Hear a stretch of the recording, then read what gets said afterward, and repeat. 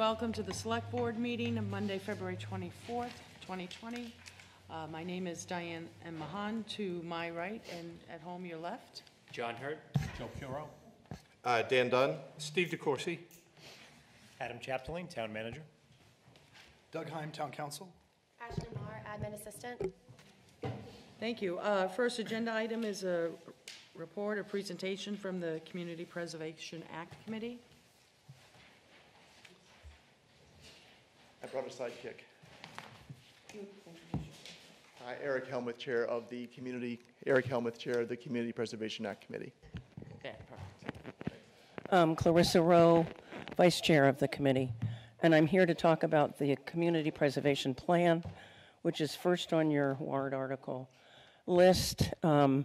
Before Eric goes into our presentation, I just wanted to tell you that most Community Preservation Act committees have a community preservation plan. We had a draft one, and we're going to have a final one.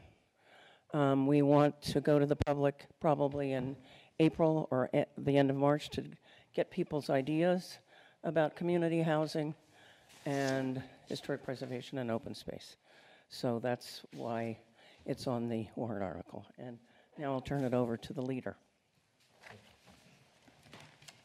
Thank you very much, Eric Helmuth, again, the Chair of the CPA Committee. CPA stands, in this case, for Community Preservation Act, and just as a very quick recap as to what it is a source of dedicated funding for three important areas to the community's vibrancy and well-being, and that is historic preservation, so that we remember who we have been and who we are, open space and recreation, so that we can enjoy the beauty of that space around us and preserve it, and community housing, so that we can help make Arlington a place, and the community is a place where everyone can live. The CPA provides a dedicated funding stream through a small local tax surcharge and a state matching fund that allows us to take those funds and do even more with them. And I'm going to talk some a bit about what CPA is able to do when we bring to you tonight for consultation and for discussion and for information about the projects that we are considering as we look to town meeting. As you know, the CPA committee is only the gatekeeper. Town meeting writes the checks, so we make the motions to town meeting for appropriating project funds. Town meeting actually makes the final decision. So we are in our process right now. We have a pretty good idea of what we tend to put forward, and I'm going to be talking about that tonight. Every year, the three areas that are funded under CPA have some minimum reservations. So 10% of the annual income that we're expecting from the local tax surcharge or from the state fund need to go to each of the areas as a minimum. So we do those reserves right off the top. The rest of the money is flexible. The little gray sliver, we are allowed to keep or to ask town meeting for up to 5% of those revenues for our administrative expenses. This coming year, we were planning to ask for just 2.75%. We've found kind of our happy place for that. Most of that funding covers some staff in the town manager's office that are instrumental in administering the program. Next slide. So the projects before you, and you have in your documents a grid, and I'll talk a little bit more about the budget at the end of this. But the projects that we are actively considering are as follows. First up, the continuing restoration of the Jason Russell House. I love this project because they started with CPA funds to build a comprehensive conditions assessment and preservation plan that has guided every single time they've come back to us for a funding request. So this is the third amount of funds that they've asked for, and it's always been about this range of funds. And what's been amazing to me is the Historical Society has taken the investments that we've made in CPA and invested them to use them as the required local match. And they have received to date about $180,000 in additional funding directly because of CPA's ability to be a catalyst to assist in the preservation. So the money is going to an ongoing work on the envelope, the foundation repair, windows, just about everything you can imagine in a house of that age, but it's one of Arlington's and the state's most important national historic resources, and it is an absolute pleasure to be able to fund that. You can see that this is not the most beautiful picture of the house, but I showed you this photograph because right out in front on the corner is a statement, a strong statement of how the people of Arlington are contributing to this through their investment in CPA. Next up is another continuation of investment that CPA has made possible, and another continuation of leveraged funding, where our little bit of CPA money has been able to be invested and produce some returns. So the Mystic River Watershed Association, working very closely with the town planning department, has used CPA funds and prior awards first to do a comprehensive study and plan, and then to do phase one of improvements to the park. This is the park that most people think of as the tennis courts by the DPW, but it's actually much more than that. And one of the purposes of this project is to open up the park to uncover part of Mill Brook, which is right there. And one of the nice things that happened in the first phase of funding a couple of years ago was that the town was able to use the CPA grant as the local match to get $400,000 in a municipal vulnerability preparedness grant that dovetailed beautifully with the first phase of the work. If you would, these pictures actually from the work that was done previously in this graph, this map shows that there was a beautiful boardwalk installed. The MVP grant went to flood storage and invasives removal, and the rest of the funds went to just uncovering, tearing out a horrible chain link fence, improving the path, installing some signage to get people, raise awareness that this is a great natural resource that we hope to build on. The next phase that they are asking us to contemplate would be the second and final phase of construction, where we would extend that path. There's a bridge that's, as you can see, pictured there over the brook, in need of restoration and repair. So that would be shored up to guard against flood events in the future, and kind of complete this work along with some other plantings and a rain garden in the area. So next. The reservoir, likewise, is another open space and recreation area that we have been able to invest in. This is a large ongoing project. CPA is part of the funding. The other funding has come from the capital plan in various channels. But this year they're asking us to contemplate an additional contribution that would continue the trail and perimeter improvements, because a lot of people think of the res as the swimming beach, but in reality it's a really great recreational resource all the way around. And the path has a lot of problems, especially mobility-wise. So there are ADA improvements, erosion control improvements in that recreational path that will supplement and help us make a lot more out of the res than simply the swimming beach, which of itself is part of this plan. So that's the installment there for this. The Old Burying Ground is a historic preservation initiative. This is the burying ground that is next to the library, between the library and Pleasant Street. This is the second phase of CPA funding the town has sought. And the boundary wall, which is historic but is also crumbling, a stone wall, and is a safety hazard as well as just a risk to the historic asset, is in desperate need of repair. It's expensive, tedious, expert work. We were able to successfully repair the areas in the black dots that you see there in the first phase. The second phase would take the area of red as far as we can down to the Unitarian Church and perhaps bending the corner. And that's being very, very ably led by the Assistant Town Manager, Jim Feeney, and we are grateful to him for his work. Next, please.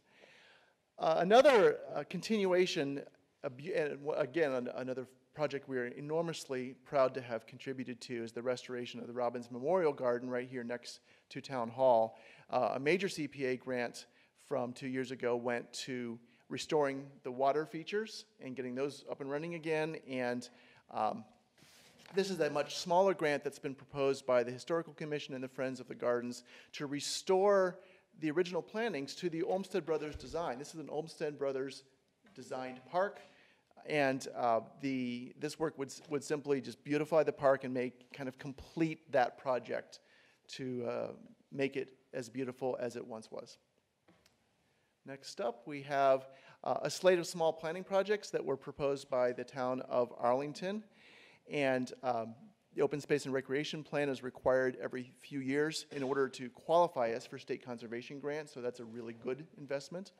The Archaeological Survey is an investment in protecting what resources may be there. So its purpose is to identify and document prehistoric and historic artifacts that may be in key places around town, so these can be mapped, so that we can start to, we can apply for funds if necessary to preserve them, and to formulate a plan to protect them in the context of development, so that we know what's there and we can have a good idea what's there. The Historic Municipal Resources is a continuation of another CPA-funded project whereby the town, when it properly documents some of its town-owned properties, on the historic register, is then eligible for preservation grant money. So that's another way that we want to use this as seed money for future funding. And finally, the Department of Planning and Community Development has proposed the Minute Maid Bikeway planning grant to take a long-term look at the long-term maintenance needs of Arlington section of this transportation corridor, and also to look at some of the new forms and modes of transportation that are coming into being, some of the electric mobility and some of the low-speed mobility, and how are pedestrians interacting with the cyclists. Are there infrastructure improvements we should be considering? And this will be done in concert with the Sustainable Transportation Plan work that's being done. So that's also before us. So quickly, the budget, and I know it's a little too hard to see on your screen, but you do have it in front of you. This is where we stand right now. These are the projects we are considering. We will take our votes on this in March before we go to town meeting. This year, I want to note that we did not receive any affordable housing applications. We were disappointed by that. But I'm glad to say that you can see the red box there, which is not on your documents in front of you, that I just simply did the math, the two tables, that if all these appropriations move through our committee and go through the town meeting, we would still have $724,000 in change to put in the bank. And that would be available for town meeting to reserve for appropriation, reserve for future appropriation, but would have to be spent on future CPA projects. So it would stay there and would be eligible for affordable housing in the future, and we hope very much next year to see some robust applications in that area. Some good news with the state match is you can see that in the lower left table there that the estimated revenues, regular revenues from this tax surcharge are about $1.8 million. The regular state match money came in at just 14% or $220,000. We had some additional funds as noted, but one of the biggest sources of those additional funds was a state budget surplus, and the governor and legislature actually allocated $20 million to the state CPA trust fund to shore that up and raise our effective match to Clarissa. I think it was about 23% this year.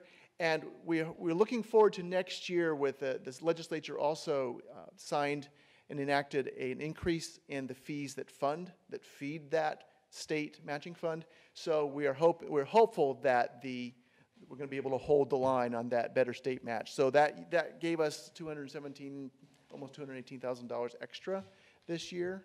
So we are optimistic that we'll be able to hold somewhere around that in the coming years. We welcome your questions, your advice, your thoughts. Any questions from my colleagues? At this point, because this is also going to fall under the warrant article hearing, Article 66, is it my colleagues, do you want to move receipt, or what's the motion? I can't. I think we can move a receipt, and then if Okay. you want to take the And warrant then- article out of order. Second. Okay, moved by Mr. Curo, seconded by Mr. Hurd. Any further questions or comments by my colleagues? Yeah, that's a good one. So on the affordable housing, refresh my memory, who have been the applicants we've funded in the past? We have funded the Housing Corporation of Arlington and the Arlington Housing Authority. Okay. Thank you. It's interesting because in the CDBG funding cycle, we actually kind of found a similar thing, that we didn't get a ton of housing, affordable housing applications. We did get one from the Housing Corporation, and we have some members. So the CDBG subcommittee consists of a couple, like two of us in the select board, town manager, someone from a couple people from the planning department sit in, and three citizen members, and 2 of the 3 citizen members had the same question. They're like, why aren't we getting more affordable housing applications? And I didn't have a good answer for it. I think my colleague may have an answer. I talked to Pam Hallett of the Housing Corporation of Arlington about it, and they are a small organization, and they are in the process of the project in Westminster, and they've broken ground in the adjacent project, and they're also doing the Broadway Initiative project. And their feeling was they had too much on their plate, and that they, any kind of housing project requires extraordinarily labor-intensive grants from many different sources, and they just didn't feel they could do the right kind of investment for this year. I'm hoping that next year they will be able to. Yeah, I definitely didn't mean in my comment in any way about negative about the Housing Corporation, because they have been doing like Yes, and they have been work. making requests, and it's Right. it was more about like that, like Yeah. the list of groups that would make an application is thin. It Yes. wasn't that the Housing Corporation wasn't doing Exactly. it. It's we were wondering. We only have 2 so far, Right. and I think they're, the planning department is thinking possibly of having, you want to talk about that? Having a housing fund, but I think that's early on, so that would also be another source of funding. But we agree, this is a problem right now. People need affordable places to live. I think the one thing I would add is, as we go through our process to revise and finalize the community preservation plan, this is one key area that we really need input from stakeholders, from the public, from the leadership, because there isn't that much CPA money every year. It adds up. It's between 1.5 and 2 million a year. That's good. What's really powerful is it's a dedicated funding stream, and it's a useful catalyst for matching funds. But by itself, it's not a lot. That said, so we're very conscious that it's the public's money, and we want to invest it in congruence with the public's priorities.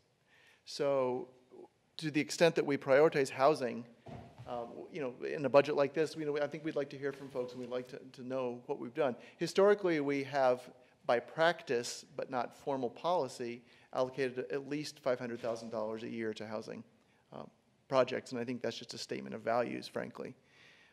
So I think that we would welcome your thoughts on that now, later, as part of our hearing process when we adopt the plan, because we really do want to listen. One of the other things, the housing projects bring in the largest grants from outside, and I think the total grants brought in are about $12 million into Arlington for affordable housing. And that is tremendous, because it's our seed money and the CBDG seed money that bring in, lots and lots of federal and state dollars. Okay, Mr. Carroll. Thank you, Madam Chair. I wonder, through you, Ms. Rowe, you mentioned the Affordable Housing Trust Funds being proposed through from the Planning Community Development. And they talked a little bit about that when we had our joint meeting with the Redevelopment Board, too. Could you talk about what is the benefit there? So, because there's a 10% community housing reserve, so that obviously is carrying forward through the CPA accounting. Is that to allow for if, for example, the affordable housing portion of CPA were appropriated to the Affordable Housing Trust Fund, does that just make it more streamlined for a consolidated grant application? I'm going to let the town council speak to that. Okay. Thank you. Thank you, Madam Chair. One of the things that the Affordable Housing Trust would be able to do is if the CPA and any other funding sources essentially built up the trust enough, the trust isn't on a town meeting timeline or even the CPA grant timeline. It means that if there's an opportunity to invest in affordable housing or a specific need that arises at a time of year that's not very convenient to the CPA's grant process or even town meeting, that they'd have that money as essentially a liquid asset. It's particularly advantageous for the acquisition of property if there was a potential project that the Affordable Housing Trust might acquire and then dispense of in a later subsequent measure that might be compatible with the CPA, that might include, for example, CPA dollars to help support a rehab of an affordable housing trust purchased property that would be administered by AHA or the Housing Corp, something of that nature. Great, thank you. And I just had one other question on the reservoir project. My recollection is that in phase one of the things that was happening is that a number of different surface materials were being tested out on the perimeter. Is phase two acting on a decision around that to extend it? She knows more about this than I do. One of the problems that we had at the beginning of phase one Yeah. was that the bids that came in were way beyond the expectations in the budget.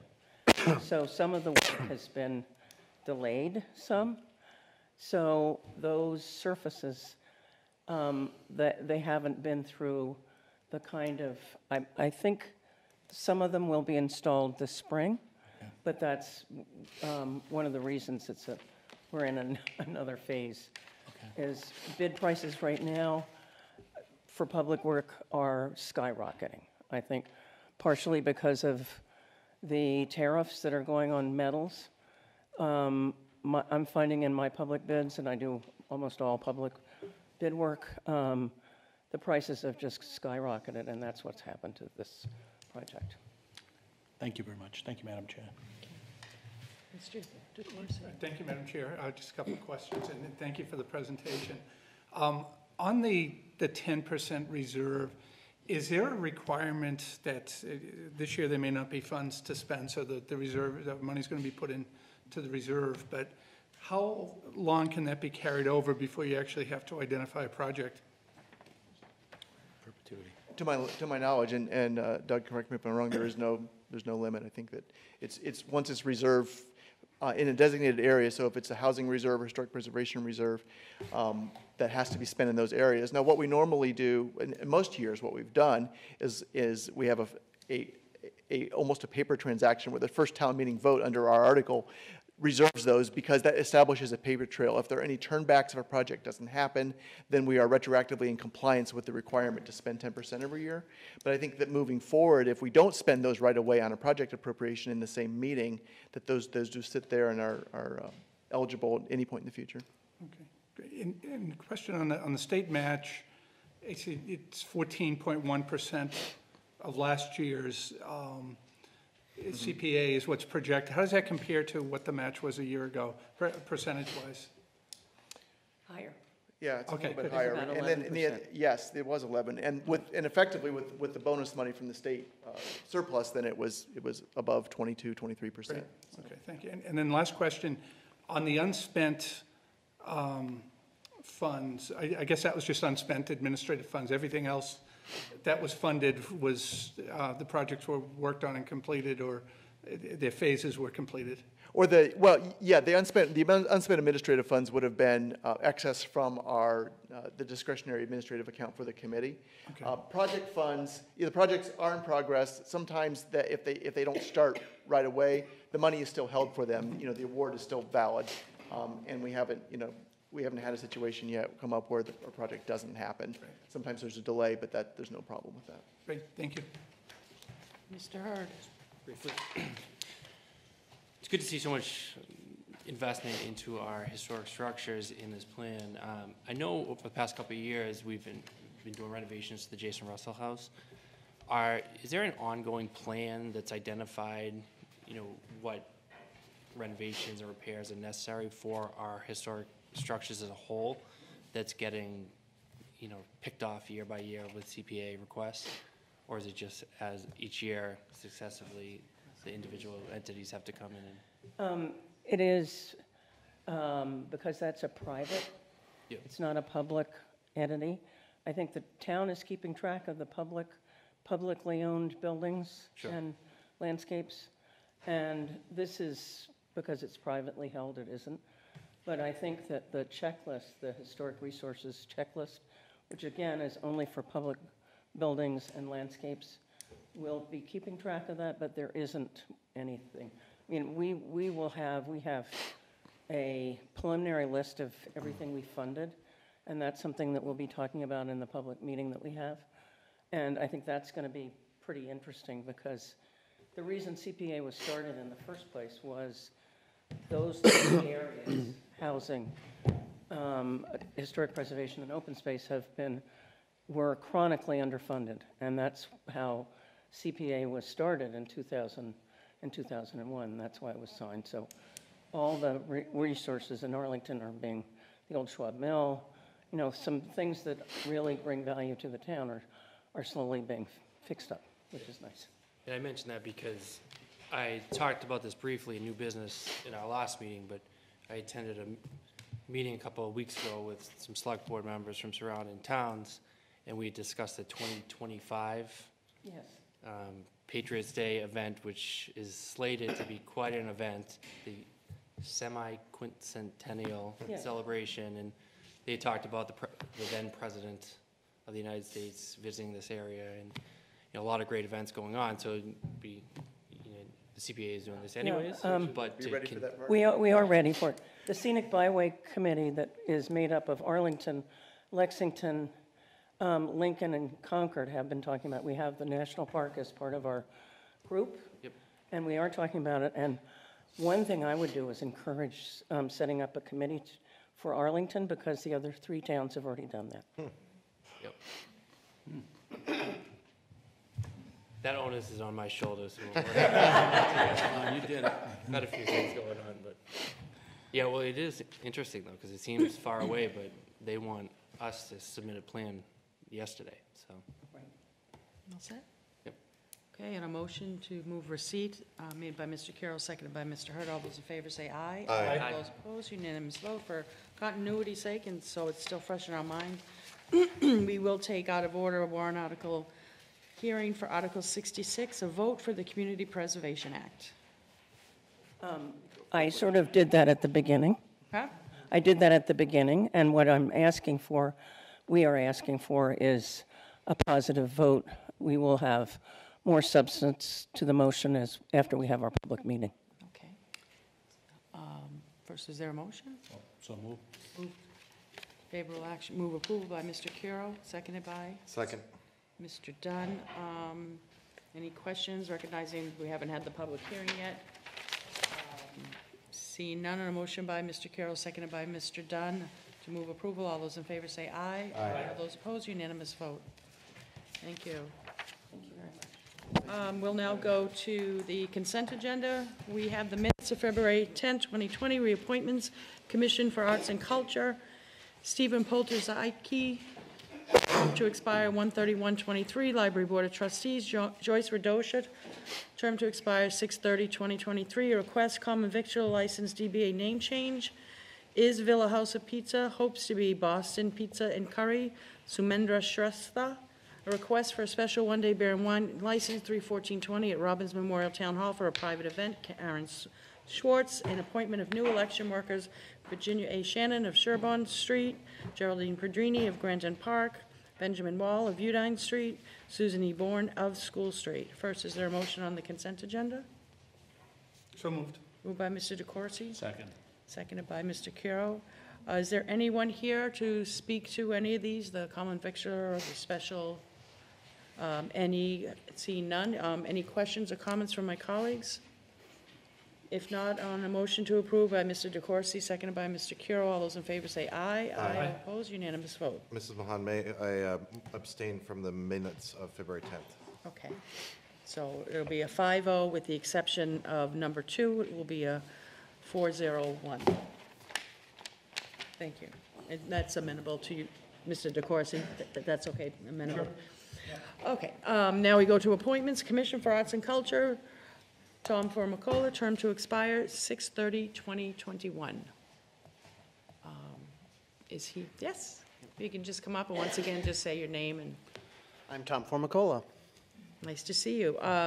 We have, the Select Board has materials before us, so we can see your credentials and your expertise, but if you could just give a little explanation of how you found the way to this commission and/or what you hope to add on to et cetera? Sure. I'm the new executive director of the Arlington Center for the Arts. The commission kind of found me, though I knew about them. I was paying attention. I have lived in Arlington for 15 years. I was on the Arlington Cultural Council for 6 years. I think 4 of those years I served as the chair. So I've been involved in the community, and I've been involved in the art scene in particular. And now with my new role at the Arlington Center for the Arts, I am, ready to immerse myself really in the cultural scene of the town, and I feel lucky to have been invited by my colleagues at the commission to join them. Thank you. Is there a motion? Move approval? By Mr. Carroll, seconded by Mr. Hurd. Any further questions or comments? Duly impressed with what you're going to be bringing to Arlington from what you've done in the past, and we're really lucky to have you. And I know we'll be seeing a lot more of you, so I want to thank you for adding this onto your plate of. Happy to be here. Thank you all. Great. Thank you. Thank you. On a motion by Mr. Carroll, seconded by Mr. Hurd, all those in favor say aye. Aye. All those opposed, unanimous vote. Agenda item 8 for approval, removal of 1 yellowwood tree and 2 Norway maple trees at Whittemore Park. Mr. Chapdelaine, Town Manager. All right, thank you, Madam Chair. So I'm actually going to quickly, at your discretion, turn it over to Ally Carter from the Planning Department, as well as the town's hired landscape architect, Naomi Cottrell, to provide a little context about the project, as well as then go into detail about the project in general, and then the request for the removal of the trees tonight.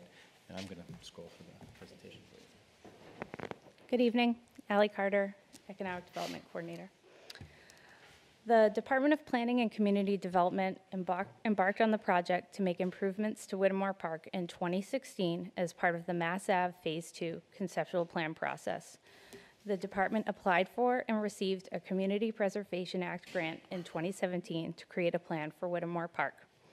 The Community Visioning Project for the park was launched in 2018 with the goal of creating a conceptual and schematic plan with cost estimates for construction. Public outreach for the project was extensive.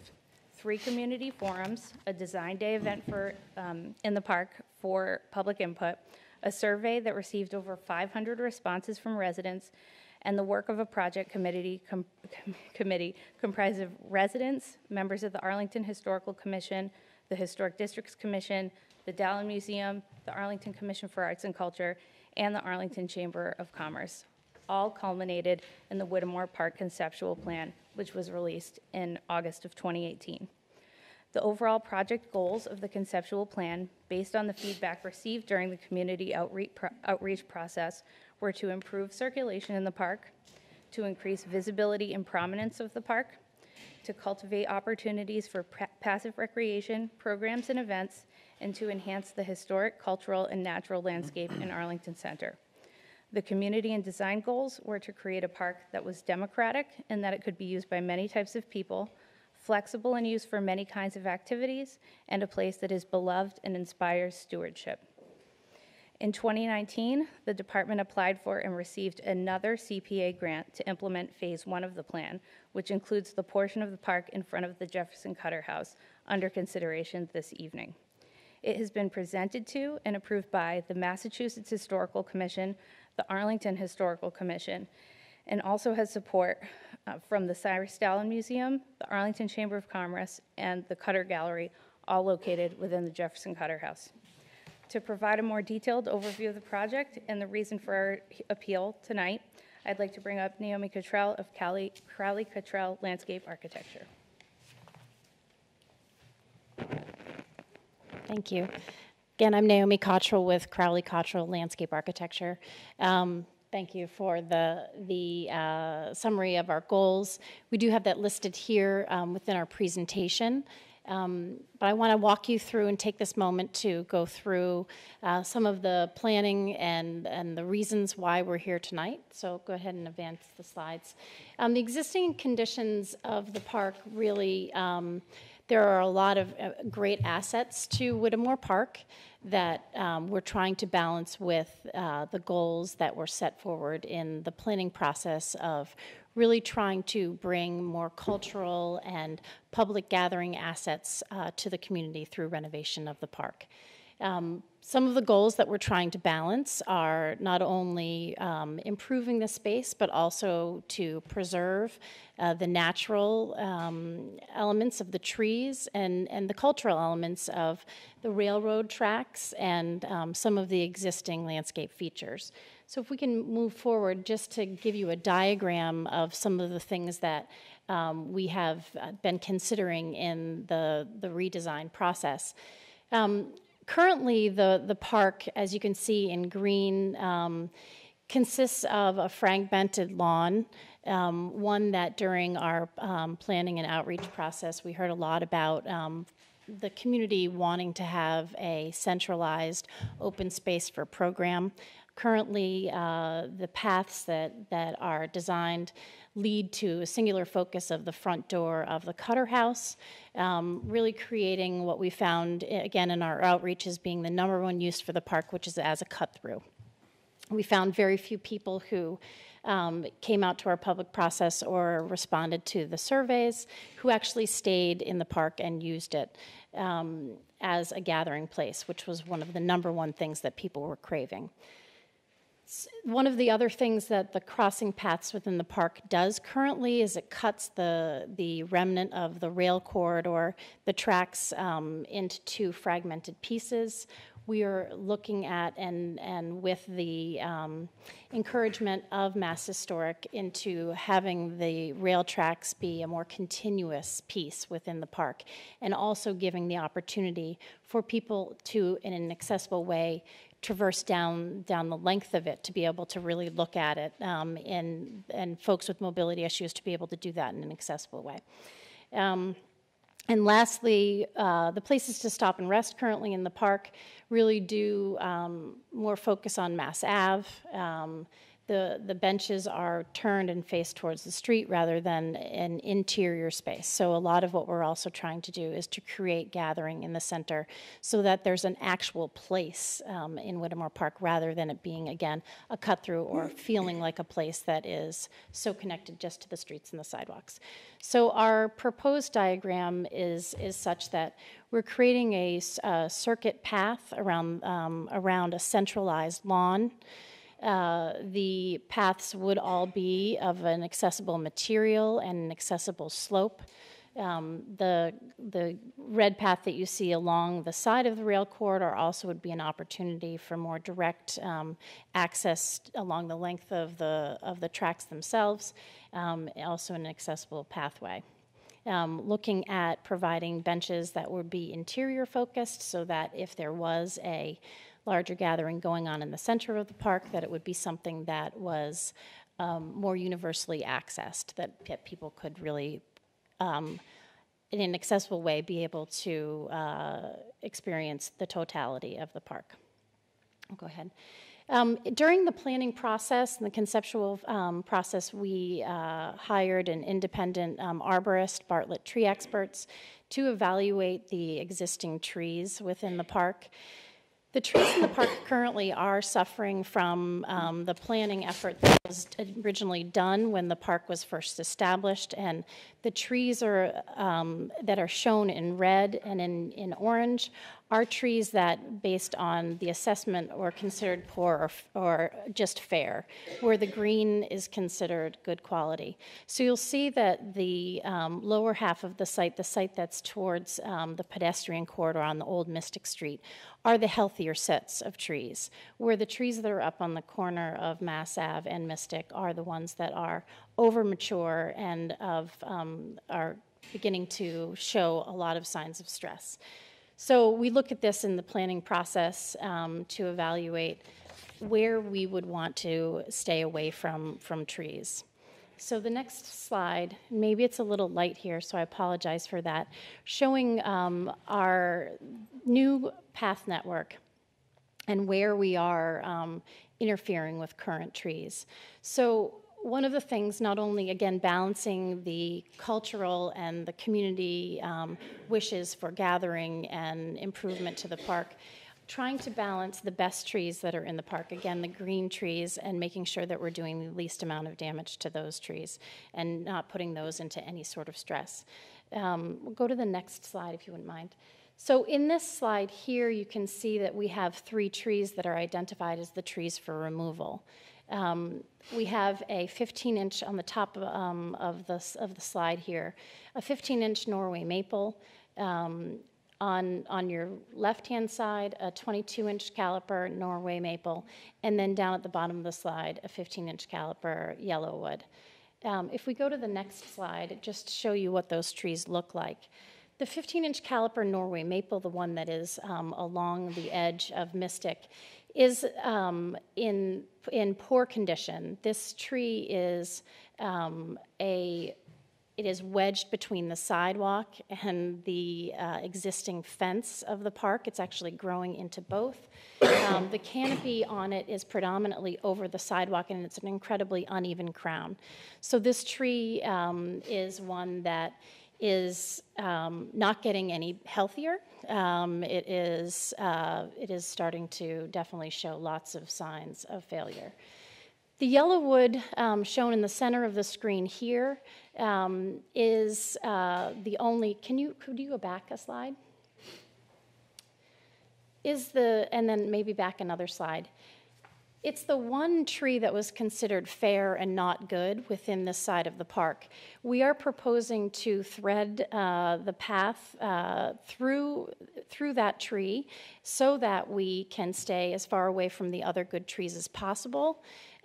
This yellow wood, and again, if you can go forward 2 slides, this yellow wood is actually within, yellowwood trees are medium to small understory trees that grow underneath other trees as far as their understory. But this tree, in fact, is very narrow because it has so limited access to light. So the tree itself isn't as good as the others. And we felt that this was the one in creating this circuit path that would be the one that we would need to take out. This is the tree that was new information to us that it needed to be removed when we took the design from the conceptual phase in through development. We had a partial survey during the conceptual phase, and we had more topographic survey done at the time of the development. And it became clear to us that in order to make that portion of the park's path accessible as far as slope, that we would need to take that tree out. And then the last tree shown here on this slide is the 22-inch caliper Norway maple. Again, this tree is actually right next to the sidewalk on Mass Ave. It is actually also predominantly, the crown is over the sidewalk. It doesn't provide shade directly into the park. The head on this is lopsided. Again, that comes from being overplanted with the other trees that are in the park, and it has predominantly grown over the sidewalk of Mass Ave. It has significant girdling roots and is not in great condition either. So this is the proposal for new trees within the park. As you can see, when we show trees on our plans, the solid dots are existing trees to remain, and then trees with pluses, but we've also then highlighted them here with a little bit of blue. Those are our proposed trees. So we are asking for permission to take out the 3 trees as described, and then these are the trees that we would be putting in as replacements. Those consist of all native trees. If you could go ahead to the next. We are proposing redbud, yellowwood, and hawthorn, which are all native understory trees, so we'd be getting in a different level of canopy. And then as far as our canopy trees that we would be proposing, we are looking into the thornless honey locust, a tulip tree, and a swamp white oak. Again, all native trees. Those last 3, the honey locust, the tulip tree, and the white oak, are canopy trees and will get full canopy and provide shade. Now, I know that there's been some discussion throughout the town about carbon sequestration. I will acknowledge that the tree removal and then the tree planting will not be an equal carbon sequestration from the beginning. Trees, obviously bigger trees do sequester more than new trees. Per our calculations, we estimate that within 9 years that the new trees that we would be planting would be sequestering as much as the current trees are today. And then afterwards would start to sequester more carbon. I think that's where I'll I'll end our presentation. We also do have a series of shrubs and ground covers, also of native varieties, that would be planted around the perimeter of the lawn area being in the center, and then around the perimeter having the shrubs and ground covers. And then I'll just go. Thank you.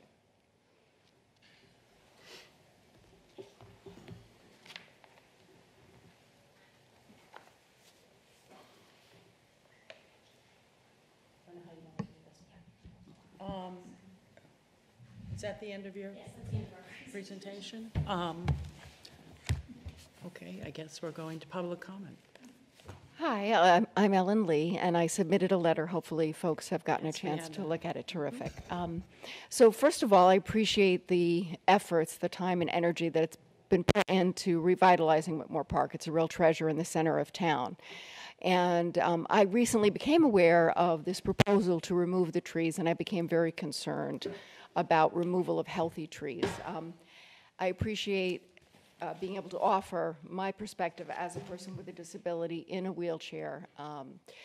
So I live nearby. I'm able to go by the park and utilize the park, and I think that usage of the park has increased over the past 2 to 3 years. There are more arts programs, the beer garden, concerts, a variety of things where people do gather. In fact, it's been quite popular. And as somebody who uses a wheelchair, I have been able to be there and enjoy it and find it accessible. In fact, there are 3 entrances currently that are accessible. There are pathways.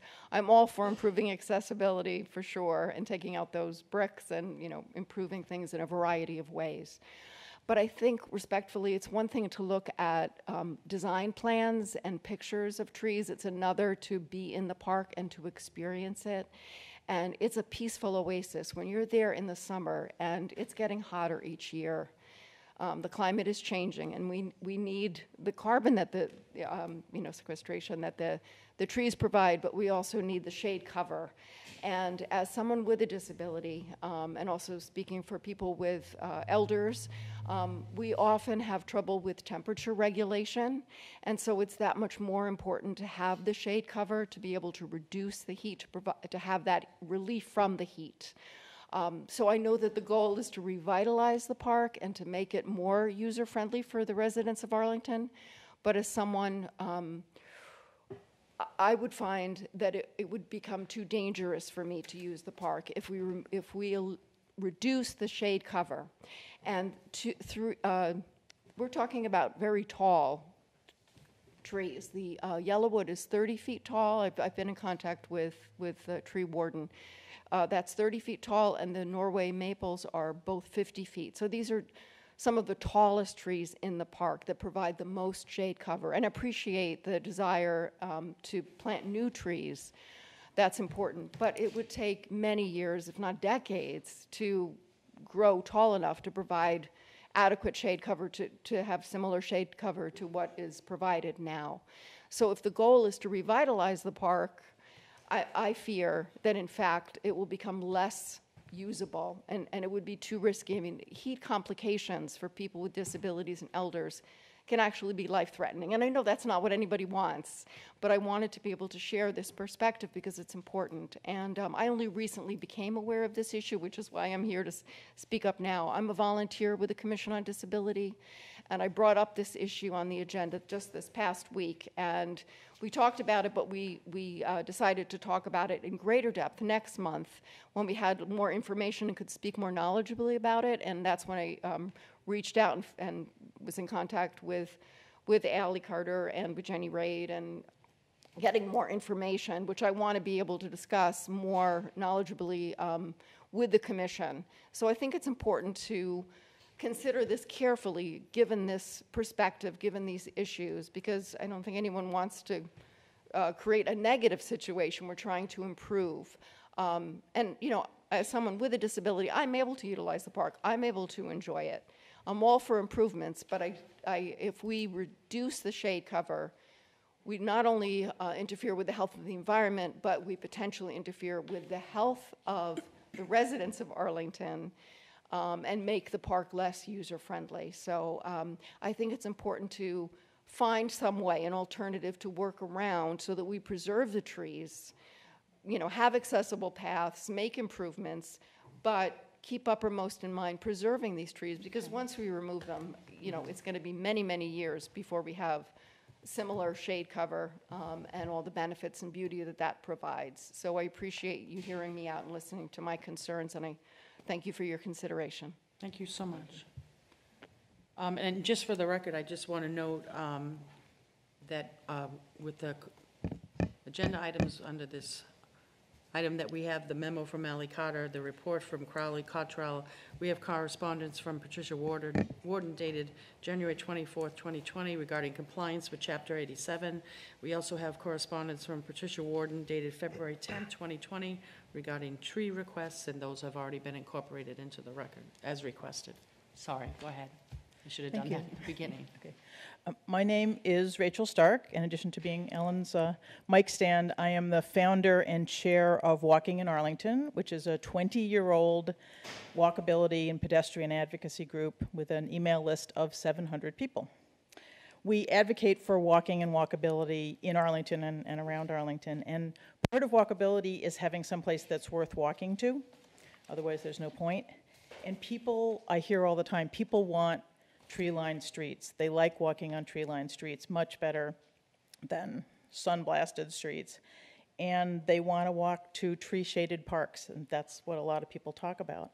People of all abilities deserve walkable sidewalks and a walkable environment, but we have not done a good job with that.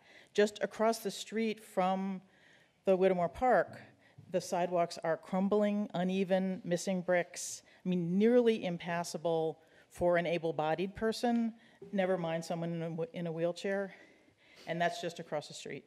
When we get snow, large mounds of snow are allowed to be left on the curb cuts and on the sidewalks, and making it basically impossible to walk, difficult to walk and impossible to get down the sidewalks and to the park in a wheelchair. Whittemore Park is in the middle of 10 lanes of traffic. It is noisy, it's full of exhaust fumes. The only thing that makes it a nice place to listen to a concert or to have a glass of beer is the mature trees. They keep it shady, they keep it cooler, they keep it a little bit quieter, they keep the air a little cleaner. That's what makes it usable and nice at all. It's kind of right on the line of not being usable because it's in the middle of two huge streets. The trees keep it shady, they keep it quieter, it's nicer. If you cut down those trees, what you have is a patch of sun-blasted grass and dirt in the middle of 10 lanes of traffic. That's not a nice place to be. If we're serious about the Americans with Disabilities Act and honoring the spirit of that law, and I think we should focus on repairing and maintaining the streets and the sidewalks in and around the park, to the park, and keeping the snow and ice off the sidewalks and the curb cuts. Cutting down mature trees in the middle of town is not the right way to increase wheelchair access. It is not the right way to make a nicer park. Do not plan paths through trees, plan paths around trees. Improve the pedestrian and the wheelchair access to the park, improve the conditions in the park, and there's plenty of ways we could do that. Existing mature trees are survivors. We know they're going to make it because they have. Newly planted trees, most of them die. We all know this, and we are not good about watering our street trees, so almost all of them die. We know that. Keep the trees we have. We need them. They're beautiful. They make the park usable, and we need them. Thank you. Thank you.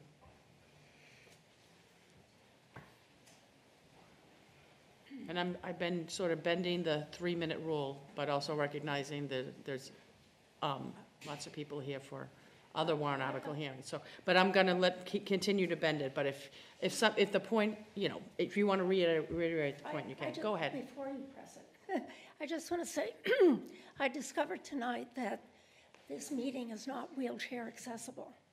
I had to help Ellen through the front door because the button you push that opens the door doesn't work. We didn't know where the elevator was, and it's almost impossible to get through that door. So I know you didn't know it, I didn't know it, but that might be something, okay? Thank you. I'm Joanne Preston. I live at 42 Mystic Lake Drive. I'm a town meeting member for Precinct 9, which encompasses Whittemore Park. We've started a group called Friends of Arlington Trees because so many trees, large trees, shade trees have been cut down. The gas leak ones, 45 at the high school, some others that are going to be in Broadway Plaza, and we would like to find alternatives to cutting them down. I'm going to read this because I have some slides I want to show. Thank you for this opportunity to speak about the importance of preserving 3 healthy trees in Whittemore Park. As you know, the public response has been overwhelmingly in favor of preserving these trees. The request for cutting down these shade trees was denied at a tree hearing in which our town tree warden deemed all 3 trees as healthy. 23 letters were asked. I hope you got them. And 12 residents took time out of work to go there. Others have written you since. The rationale for cutting down the trees was that they were in the way of a proposed new walkway, which is ADA compliant because they all have to be. However, the planning department itself states that the new walkway was not strictly functional. Residents to cut through the park from Russell Street to the intersections of Mass Ave. That's not what it's for. It was to improve circulation within the park. Hence, the ADA compliant walkway could be anywhere in the park. It's not getting from A to B, it's just to experience the park. But unfortunately, it seems to be in the way of 3 healthy shade trees. I argue that design should follow function, and these trees are highly functionable. They collectively remove, it's your numbers, 1,900 pounds of atmospheric carbon a year at one of the heaviest traffic areas. Moreover, these large leafy shade trees cool the park for the benefit of residents and furnish relief for the newly discovered heat island, which is right next to the park.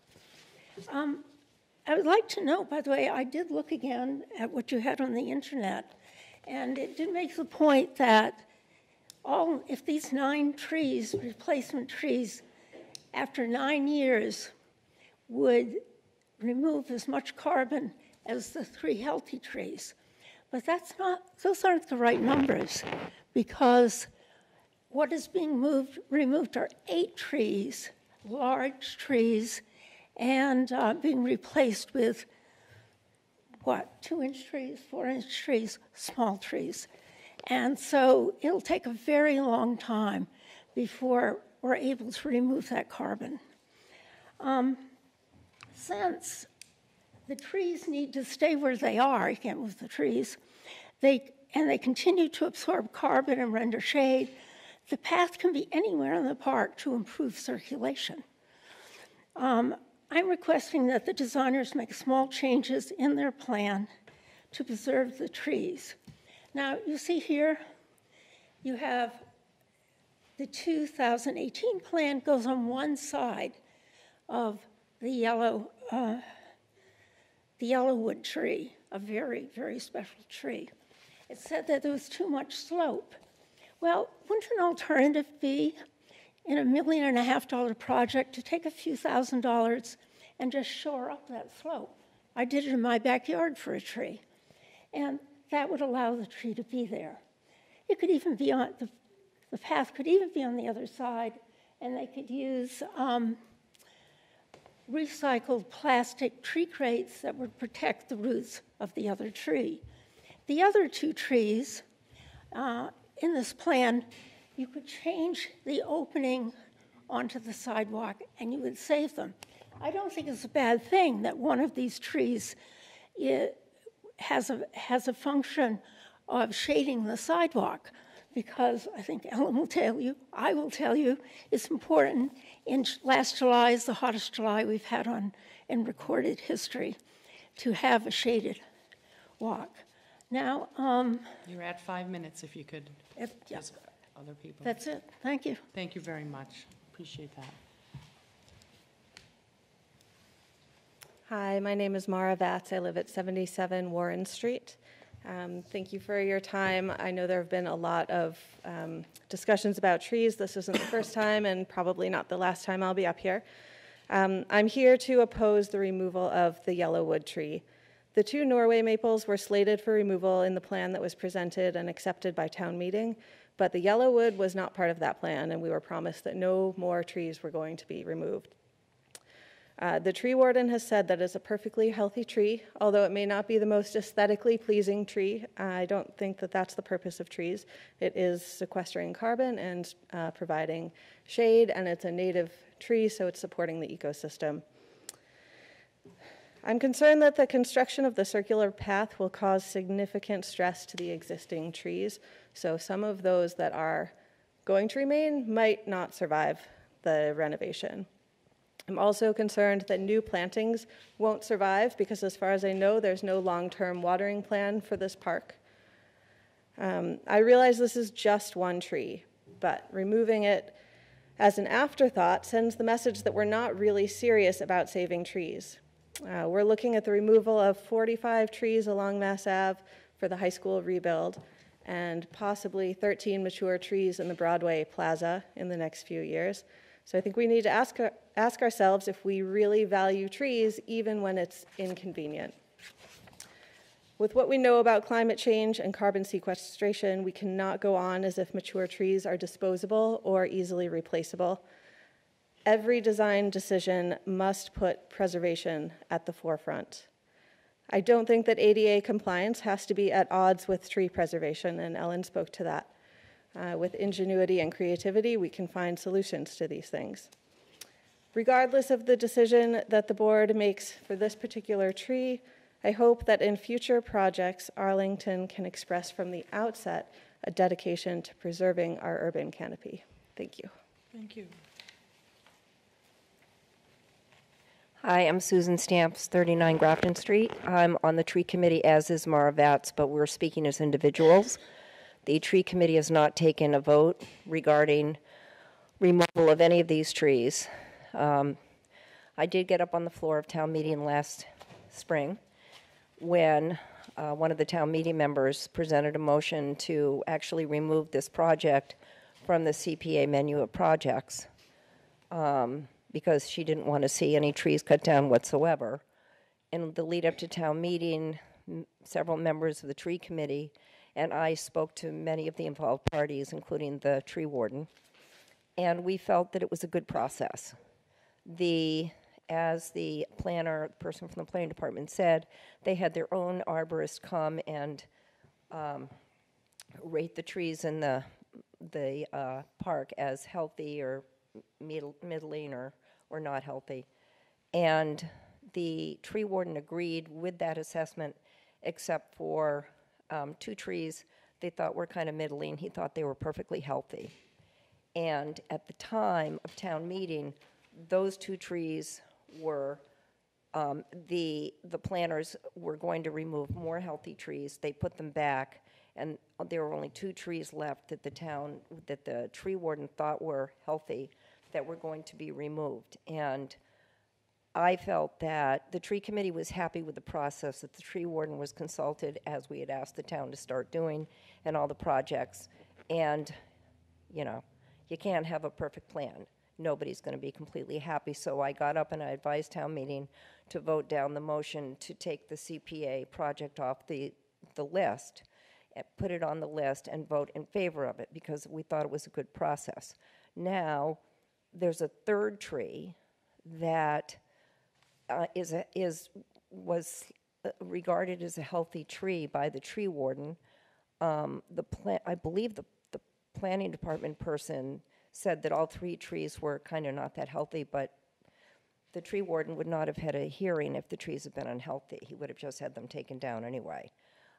So the yellowwood is the tree that I'm objecting to. I already said the other 2 trees, okay, you can't win them all. But to add a 3rd tree that's perfectly healthy, without really there being any input, and I understand that there wasn't a final plan on the floor of town meeting, I get that. But I do agree with the other speakers that the general proposition that we need to have as many trees as we possibly can have in town, and this is very important public space, I read somewhere that, I don't know the actual reason why the yellowwood tree had to be removed, but it might have had something to do with an accessible ramp. And it just seems like there's got to be some way to do it and keep that tree. So I would like to advocate for denying the appeal on I would ask the select board that I'm okay with them denying, what am I asking for? The planning department apparently appealed the denial of the removal of the trees because of the objections. The denial of the 2 trees that were before town meeting last year could probably be reversed. It would be consistent with what's already happened in town, but I would hope that you would uphold the denial of the yellowwood tree. Thank you. Thank you. Excuse me. My name is Clarissa Rowe. I'm at 137 Herbert Road. I'm a registered landscape architect, 675, and I'm raising my voice to say this plan is a wonderful plan. And I've lived in town for a long time. Wasn't born here, but I've lived here a long time. And I'm old. I like shade, and I'm somewhat disabled, so I spend a lot of time under trees. I think it's too bad the plan is not up. There are a lot of circles on that plan. There's a lot of shade trees still there. I'm very worried that this, and I've been taking care of Arlington's trees for a long time.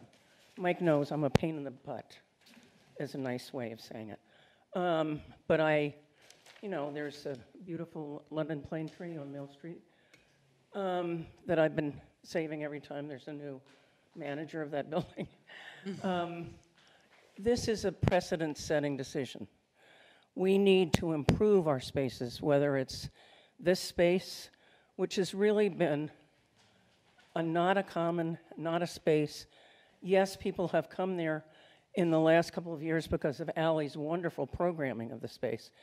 This plan that this wonderful landscape architect has done will transform it, will make it a place, and we landscape architects talk with our hands. We're sorry, but that's what we do. It will make it a wonderful place, a real destination with a lot of trees. But by saying that every single project that comes to this town has to not touch a tree is a mistake. And it's a mistake to say the high school can't be built because some trees are coming down. We know that's not going to happen. Let's be practical. I think it's a very good idea to be planting small trees because they grow faster. We could, of course, say, this is equal caliper inch to caliper inch, but those trees won't do well. Little trees do well in a public situation. And actually, the DPW does water their new trees, and they do a fine job of it. And I think that this is an opportunity to make a really beautiful space in Arlington. And I urge you not to do a precedent-setting vote to not take down the 3 trees. There are many opinions about whether the trees are in good shape or not. The 2 Norway maples are on the invasive list. They don't count in a way. And the yellowwood, I think, is not a specimen tree. You're going to get some really beautiful specimen trees, and I urge you to support the plan and vote down the idea of taking down the 3 trees. Thank you very much. Thank you.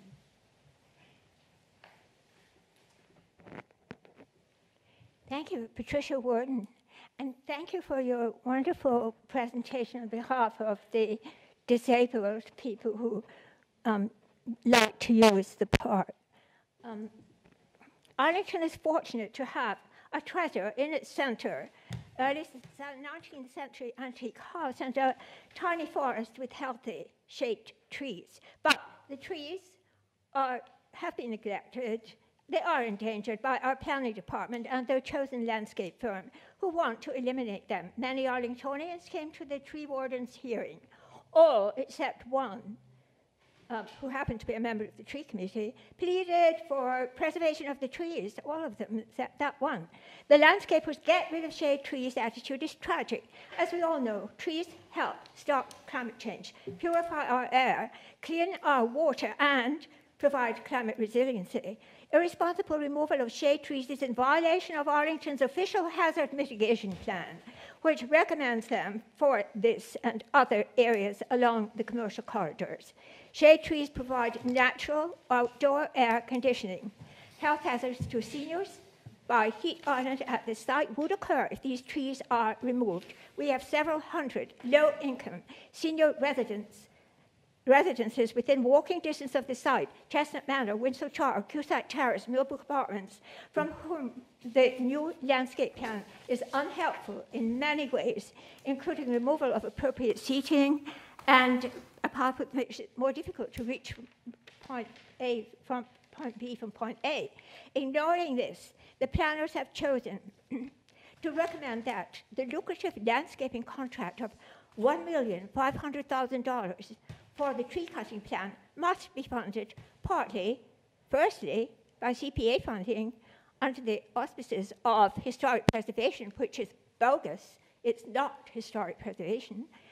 That money could have been used instead for many, many projects to help the homeless and for cleaning out Japanese knotwood and their bikeway and Millbrook.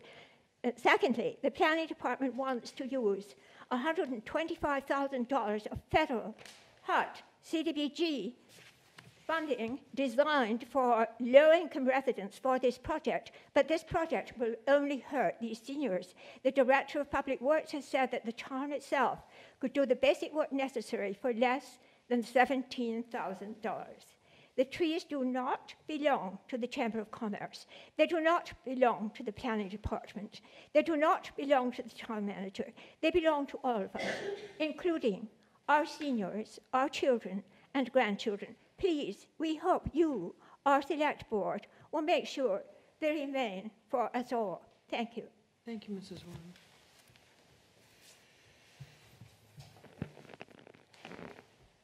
Hi, my name's Lynette Culverhouse.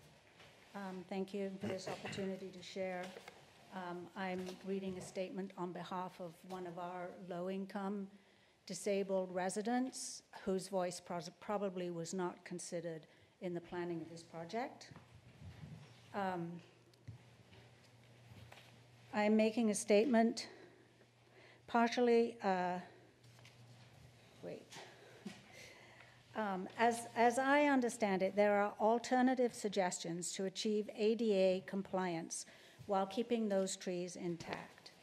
As a disabled individual who supports disability accommodations, I am in full support of any alternative solution that will allow ADA compliance while still enabling tree conservation. To clarify my understanding of these issues, I work as both a volunteer and paid consultant for the Boston Center for Independent Living, the Boston metro area's foremost disability advocacy group.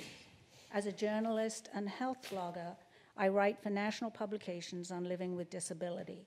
However, my graduate degree is in the environmental sciences. I work for environmental nonprofits, as well as for the town of Wellesley as their environmental education coordinator. In recent years, I've turned much of my focus on the intersection of environmental conservation, sustainability, and health. I have a rare connective tissue disease, Ehlers-Danlos syndrome. One of my many symptoms includes the inability to properly regulate my body temperature, and in warmer weather, I am prone to heat intolerance. As an apartment dweller, I do not have the privilege of easy access to a yard to enjoy tree cover and fresher air. I am fortunate to live close to Spy Pond. I'm fortunate, too, to live in a town that overall values and maintains its trees. When I go for walks during warmer seasons, I can find more shade cover while walking, and the trees help create beneficially cooler microclimates. This is even more crucial for those of us of lower income who do not have access to or can't afford air conditioning or running it often. This is something to consider, as well as the town mills over densifying the area. but also diversifying its population to be more inclusive of minorities and those with lower income, as well as disabled people. It's easier for homeowners with yards and central air conditioning to speak about urbanizing an area when they can insulate themselves from the adverse health impacts that often occur with density and urbanization. Those of us who need to live in apartments are often without yards or air conditioning. We need to rely on our immediate surrounding environment for those benefits, and if they don't exist, we suffer. I know this intimately and painfully as someone who has had to be rushed to the hospital in summer and watch family members get ill and pets die in the heat because of lack of relief. As one peer-reviewed paper on the subject of temperature-related illness noted, higher rates of heat-related morbidity and mortality occur in city dwellers who reside on the top floors of apartment buildings or who do not have access to air conditioning. The urban heat island effect refers to patterns of city development, such as replacing trees with concrete surfaces, that cause urban areas to retain heat throughout the evening in comparison to suburban and rural area. As it noted in Yale University's Climate Connections, climate change disproportionately threatens the health of vulnerable groups.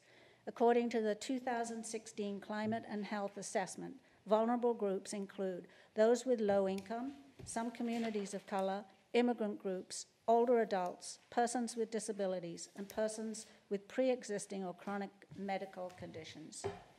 I hope you will take these factors into consideration when making your final decision. We can improve our town so it's both ADA compliant and conserves the trees and other trees that disabled and other vulnerable groups need for their health, and to keep our climate in check. Thank you so much. Beth Malofchek, 20 Russell Street, town meeting member. I am the town meeting member that attempted to get town meeting to act like Congress a year ago and shut the purse to offer an opportunity for a reexamination of the objectives of this particular plan. I respectfully ask the members of the Select Board to give serious consideration to this precedent-setting decision so that all projects that come before you concerning public land, land under your control as the Select Board, land for which CPA funds, town funds, or federal funds would be used, first and foremost, consider the tree canopy. After the hottest summer on record, and certainly having watched what happened in Australia and many things that we're all aware of, it's incumbent upon us, and I don't have children. I'm up here because of your children and your grandchildren. It is incumbent upon us, and I respectfully ask you, again, to consider the precedent-setting decision. Any project that comes before you, first and foremost, we need to consider, are you preserving and fortifying the tree canopy? And if you are going to minimize it, to what degree and why? So it appears one of the main objectives of this plan is to create a lawn. And again, with the heat we're facing, with the lawn at Uncle Sam Plaza, due to the unfortunate demise of the heritage maple, with a lawn at Town Gardens with a beautifully restored fountain, why do we need this additional lawn? It seems a little redundant. This is a beautiful park now for the shade it provides. It's been neglected. Many spots in town are like that. I understand there are decisions that need to be made where you spend the money. So I would like to remind everyone that a year ago at town meeting, again, it was made, this plan, it was described as envisioning the creation of a lawn. It was stated there are 4 trees that have to come out because they are dead or unhealthy. Those have already been taken out. We were told, and this is a statement, and I'll quote it, it was at 1 hour, 3 minutes on May 8th. I'm quoting the chair of the CPA. I've been assured by the town manager that there are no plans to remove trees for this project beyond those that the tree warden has already designated for removal that need to go anyway. So I ask you to please not further diminish the tree canopy when we need it for your children and your grandchildren, for everybody in this room, for people who enjoy using the park now, for people who want to be able to get out of their homes and apartments during the summer when it's hot. I like to get out of my house and my apartment. And I would also ask you, I hope you will reconsider the plan. I hope you will reconsider the choice of honey locust, because anyone who is familiar with Arlington Center knows we've got ailing and dying honey locust along that stretch of Mass Ave, on both sides of Mass Ave, right facing the park. Russell Parking, or Railroad Parking and Russell Parking are filled with honey locust, not doing particularly well. Buzzell Field, it's all honey locust. Please ask the tree warden how many honey locusts we have in town, and please consider catalpa and other true canopy trees, true majestic trees. But I hope you don't cut out any trees in this park. I didn't intend to speak tonight, but I felt it was important, so thank you for your indulgence. Thank you, Beth. Okay. I guess unless there's anything else, Ms. Carter or Mr. Chaplain, take questions, comments from my colleagues. Oh, I'm sorry. I'm sorry, I thought that Mr. Gentleman was waiting. Oh, okay, sorry. He's not. Hi. Good evening, Elizabeth Gray on Jason Street. I also was here to attend and not speak, but on this issue, but this really speaks to me. I agree that this is a precedent-setting decision, but the precedent that I would like Arlington to set is that Arlington values trees and tree canopy over perfectly circular paths, and that Arlington does not remove trees, even trees like Norway maples, because they're inconveniently located. And I would also like to say that as far as carbon sequestration goes, every tree counts. Every tree is important, even Norway maples. I also agree that the goal is to make that a wonderful place for the town. I took my kids there after getting ice cream at Chili Cow. They'd run across the railroad tracks. We'd sit on the bench and hopefully lick the ice cream before it all melted all over us. What makes that a wonderful place is the people gathering. It's families, it's people with picnics, it's the great beer garden, but people are not going to go there and bake in the sun. That is not what's going to make it a wonderful place. It's the people wanting to gather there in the shade and not a perfectly circle path. And one more comment before I sit down is that I was just talking to a friend before I came, and she related to me that what she would say is that she grew up and her father was in a wheelchair for most of his life. And she says, I'll tell you how hard it is to push a wheelchair. I've done that. I've fought that all my life. But my father would say, keep the tree. He would rather have a tree and sit in the shade than a perfectly smooth path. Thank you very much. Thank you.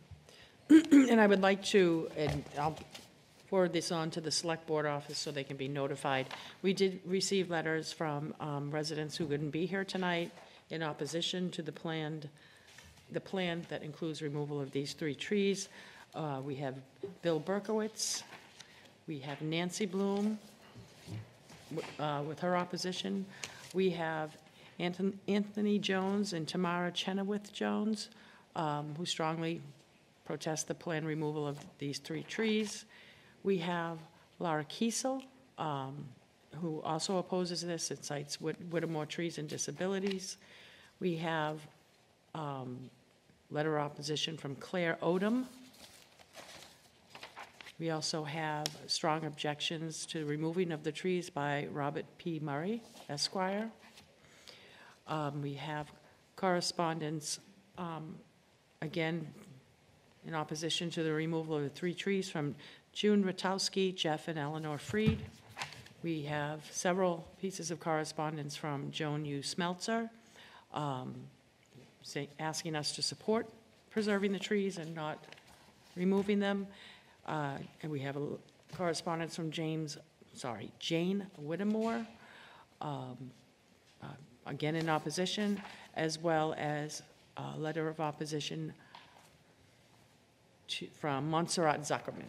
So they will be entered in since they couldn't be here tonight, and we'll contact them and let them know. Okay. Any comments, questions, Mr. Dunn? Oh. Okay. So I wanted to talk a little bit about, about some of the history about trees and how we've thought about them in Arlington. Speaking just from the last few years while I've been on the select board. When I think about when I started here, we had a part-time tree warden, and we didn't really have tree hearings. Trees would just come down.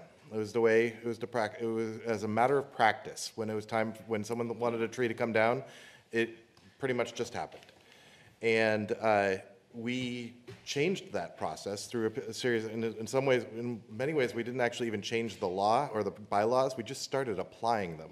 Because the bylaw says there will be a tree hearing, and so we started saying, okay, let's actually do the tree hearing.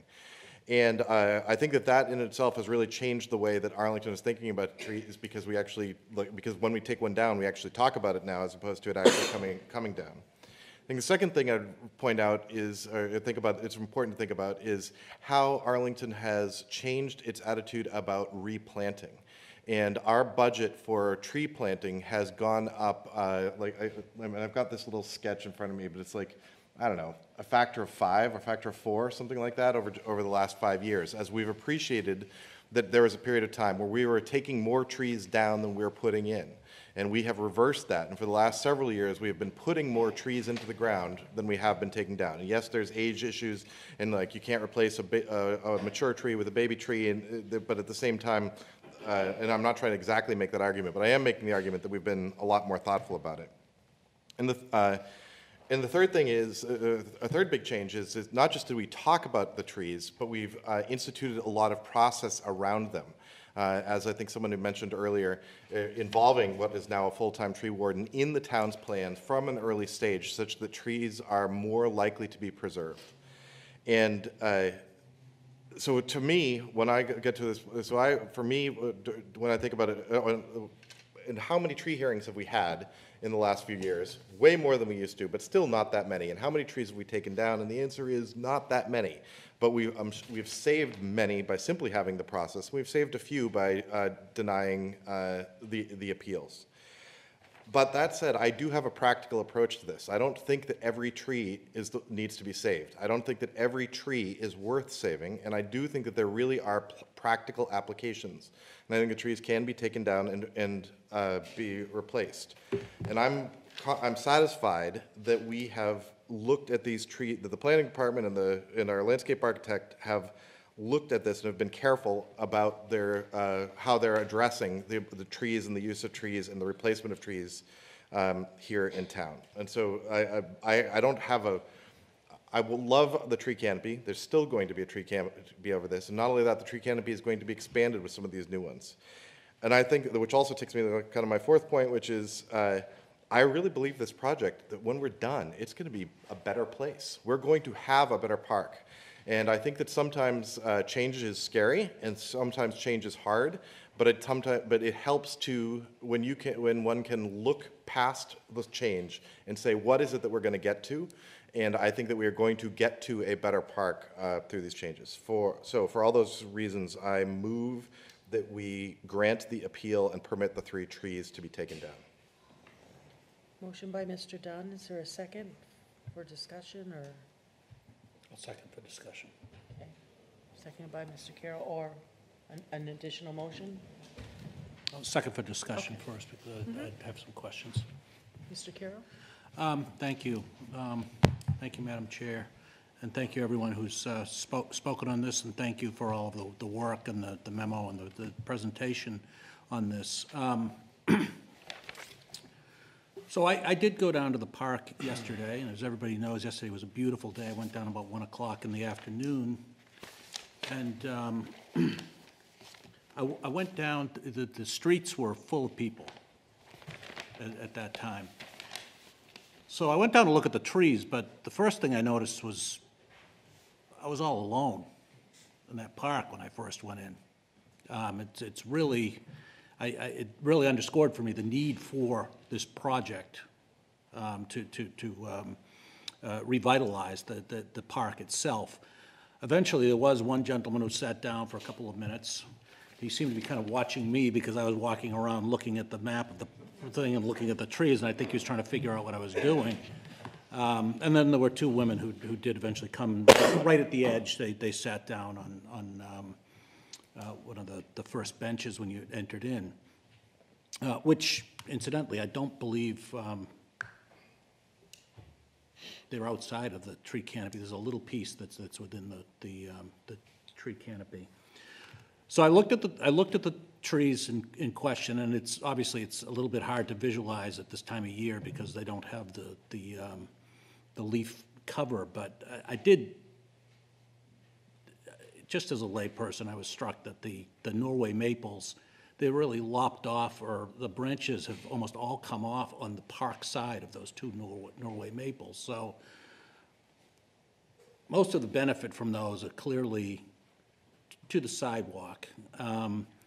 And allowing this plan to go through actually allows anyone who's cutting that corner to actually cut right through the park, which is not an option that they really have right now. There is no entrance on Mystic Street to cut directly across to Mass Ave. So I think from that perspective, I think my sentiments veer towards a couple of the speakers who said that they could see the Norway maples invasives, the sense in allowing them to come out. And I think in the interest of having a more usable park where people can actually get in and access the tree canopy that is there and will be there, I think that's great. But I did have a few questions on the other. We had some information in the memo about the alternatives that were looked at around rerouting the path for the Yellowwood. We had some suggestions that were presented by one of the speakers. I was wondering, through you, Madam Chair, could you speak a little bit to the various options that were considered or that could be considered to avoid? Absolutely. So we did look at having the path go on either side of the Yellowwood. So the lower path would require retainage. It would require changing of grade if we were to make that section accessible. Now, the other thing that was a concern with going on the lower side of that Yellowwood is that we would not only be close to the Yellowwood, but we would also be close to the red maples along Old Mystic, the pedestrian way, that we would be getting very close to them as well. So we looked then at the other side, the uphill side of the Yellowwood, which then actually gets quite close to, again, a really nice Yellowwood, which is more of a specimen because it is more out in the open and has a fuller crown. And it gets closer to the two best trees in the park, which are the two pin oaks. So to slice the path closer uphill to the Yellowwood, in our opinion, was going to be more harmful to the best trees in the park, the Yellowwood and the two pin oaks.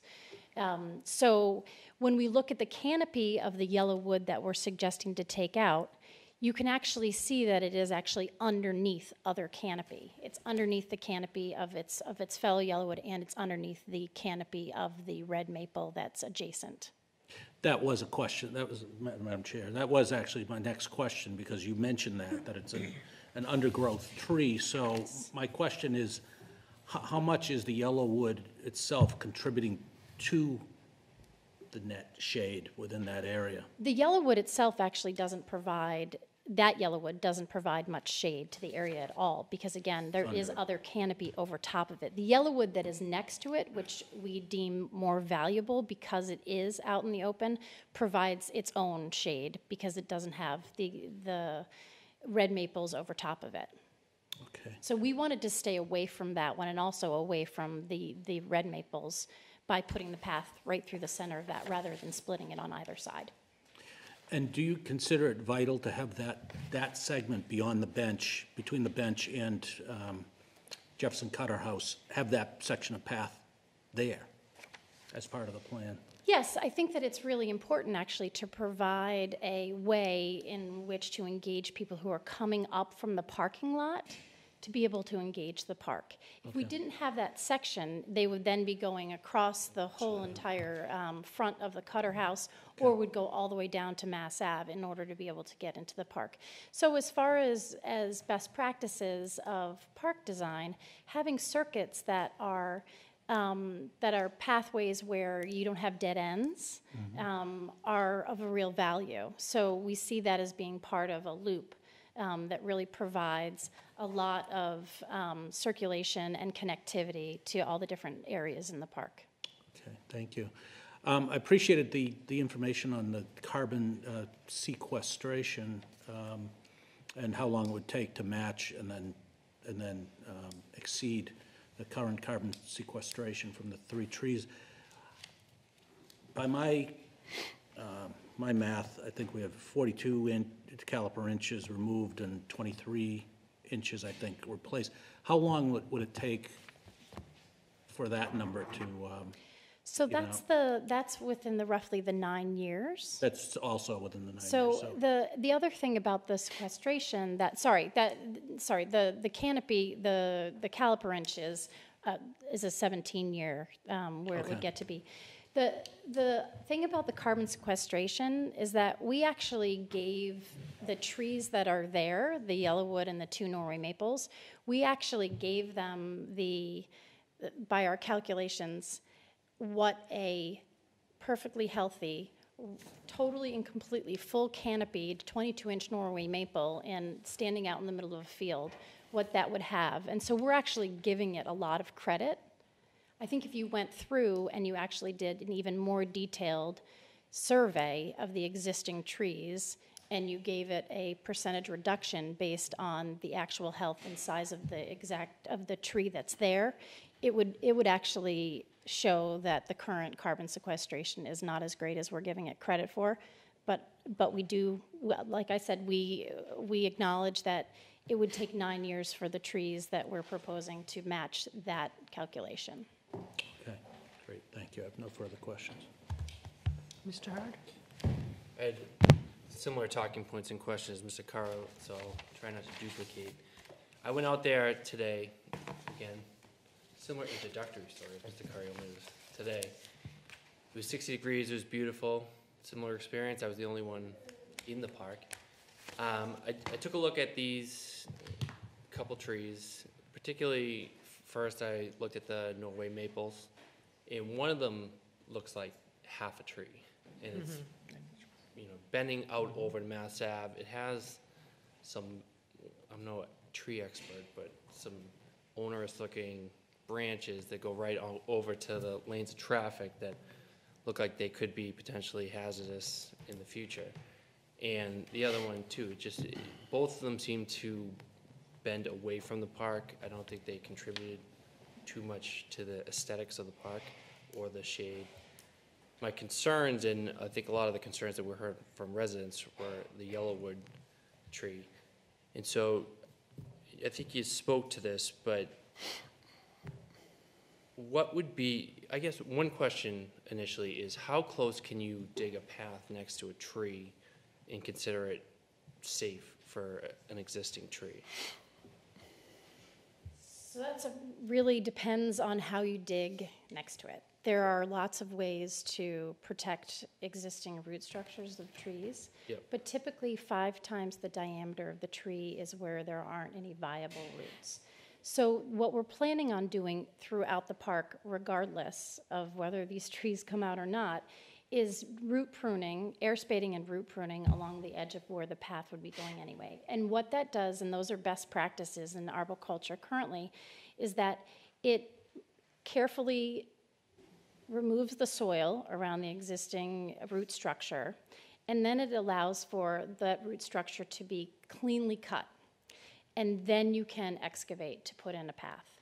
And the reason why that clean cut is so important is that if you come in there with a machine or even with hand tools without cutting cleanly, so the root pruning it's called, without pruning the sides, you can pull out roots that rip back to the tree. So best practices is to blow away gently with the air spade itself and cut along the edge so that you have a clean cut. We're planning on doing that. As far as how close you can get to the tree, it really depends on the tree itself. Okay. So as we looked at the plan, when I was out there today, it was clear to go to the right wouldn't be feasible because of the drop in grade, and it would land you in the stairs. Right. And that just wouldn't work. That's right. So was it considered, and for what reason was it ruled out, to go to the left side of that tree? So that's where we get into its the pear yellow, its friend, the other yellowwood that's right next to it. And the concern there was, do we want to put two yellowwoods under stress by threading the needle between the two? Mm-hmm. Or would we like to give the one that is a fuller headed canopy, is in better condition? The yellowwood that we are proposing to take out also has crotch rot, where the main leaders split off from the center, and you can actually put your hand into it, and it's actually rotting. The other tree doesn't have this condition. It is a healthier tree. So we want to give that more of a chance to succeed. So by pulling it away further, that's really what we're trying to do. Rather than compromising two trees, we would like to give that one the best chance of becoming even more of a specimen tree. So the companion yellowwood, is that the tree to the left? That's right. That's the tree directly to its left. Much, just because I don't know how to identify tree, is it larger? It's larger, and it has a much tree? fuller and rounder canopy because it's not competing against the shade of the red maple that is on the side. Because as I looked at this tree, it looked like, I guess I'd call it it had a roof on top of it with the 4 trees around it. That's right. Whereas, I mean, I wouldn't want to take out a healthy tree, regardless of whether or not it has any, you know, whether or not it contributes to the canopy, just because, you know, we have a lot of residents who care very much about these trees. But the answer here, I think, is, you know, in order to achieve this plan, if leaving this tree is going to put other trees at risk, then, you know, I think it's a tough decision, but it's certainly one, you know, a major consideration, that decision. This plan, I've loved this plan since, you know, the first time I saw it. I think this greatly enhances the usability of the Whittemore Park. Anyone that's been to the beer garden knows that if you don't get there early, then you don't get a good seat at the beer garden. And this will help expand the space and create a lot more use and allow for bigger events, which will attract more artists to the space. Mr. DeHorsey. Thank you, Madam Chair. Just a few comments. And I start with the plan itself, and then I'll get to the 3 trees. But as was mentioned by one of the speakers earlier, there was a motion at town meeting last year to remove this plan. And town meeting voted 199 to 15 against it. So it was overwhelming support in town meeting for the plan itself. And the 2 Norway maples were contemplated at that time to be removed. So as the speakers have said, it really comes down to the yellowwood.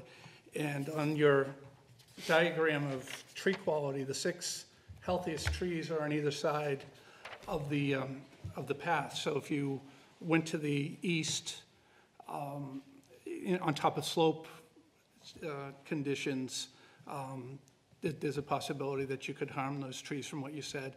If you went to the west, just as you just spoke. So I think you sit here, no one wants to cut down a healthy tree, but there are trade-offs that have to be made. And I think given the overwhelming acceptance of this plan, I'm inclined to support it. But the other thing I want to mention, it hasn't come up a lot, but we started, at least on this plan, there are 15 trees within phase 1 in front of the Cutter House.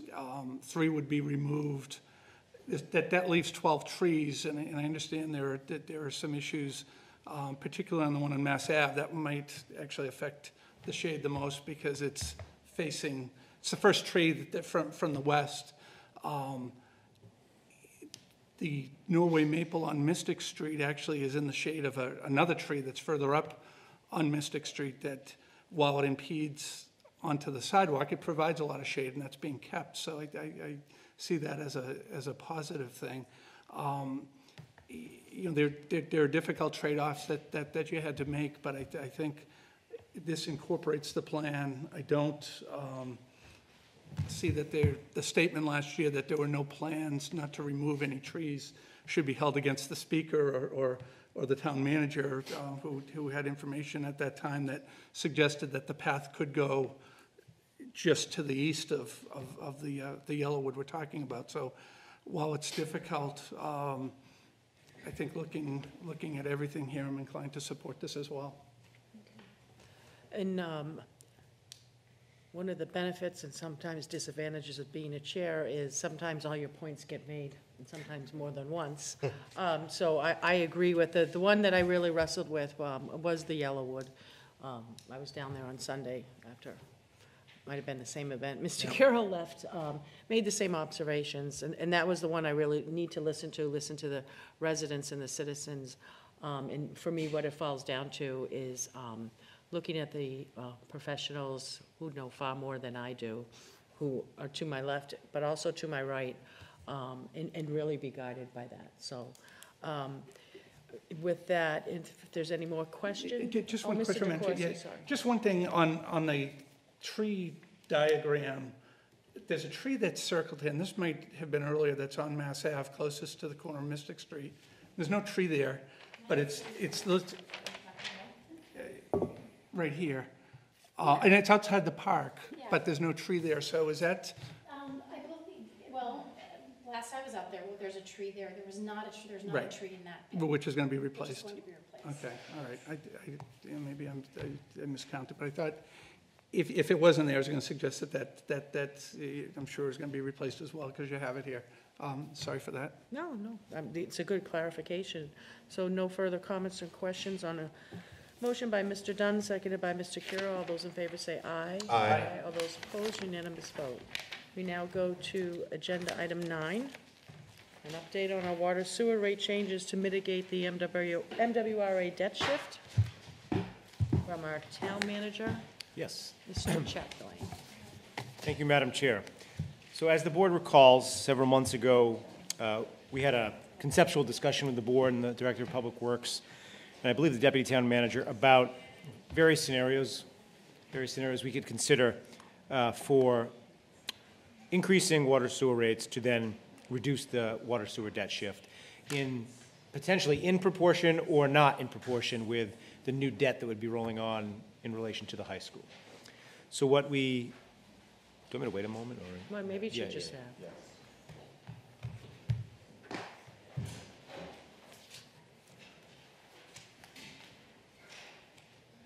Madam Chair, while we wait, may I open a window? Oh, definitely.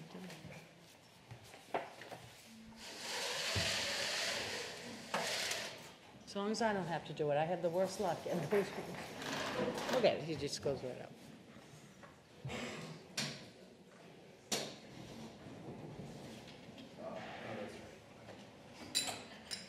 Let me try and give these to you. Thank you.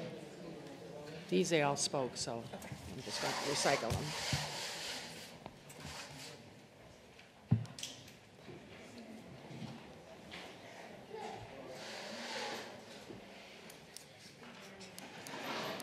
Been getting warm.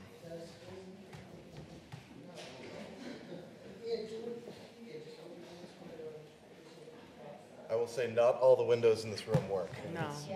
Say don't touch that. So, all right. Feels good to me. I'm sorry, for my benefit, can you start over? Of course, Because I've of totally, course. my fault. No, please. Ready? All right. Thank you. So, as the board may recall, I think it was several months ago now, myself, Director of Public Works, Deputy Town Manager, had a discussion with the board about rolling back the MWRA debt shift, needing to consider requisite increases in the water sewer rates, and tying that rollback, or either tying or not tying that rollback in the debt shift to the amount of debt that would be rolling on from the high school project. So what we wanted to do tonight was show you some scenarios. We now know what the debt will be that will hit the tax rate this January from the high school. That borrowing has gone out, and we have those actual debt service figures. So we wanted to walk through some of the possibilities tonight, and then based on your feedback, questions, concerns, what have you, come back at the next meeting and ask the board to take action on the water sewer rates, based on what it seems like or feels like the board would like to pursue. So the board has a memo before them, and I'll just quickly walk across the table that's in that memo, just to explain what each one reflects. So current FY20 rates, you can see what the average household bill is on an annual basis, on a quarterly basis, and what the rate increase was. The board had already voted the 7.5% rate increases for FY20. The next is what the Director of Public Works anticipates that he would need to be asking for FY21 outside of the discussion about the water sewer debt shift. So we were looking at a 5% water rate increase and a 4% sewer rate increase. Moving to the next column, we start looking at rolling back the MWRA debt shift 20% at a time, which could be then rolled off over a 5-year period. The next 25% reduction could be rolled off over a 4-year period, or a 33% reduction, which could be rolled off over a 3-year period. So there would be that corresponding increase in either those 5, 4, or 3-year increments. What the final column shows is if we took the full amount of debt that's going to hit the tax rate this December and rolled that off the debt shift. So that amount is $2,865,980. $2,865,980.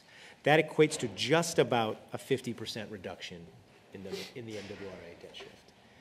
Under this plan, presumably, if the board was to choose this plan, we would then wait to see what the next increment was in the following year, the year following that, and then they just continue to take it in the chunks as they come from the debt service.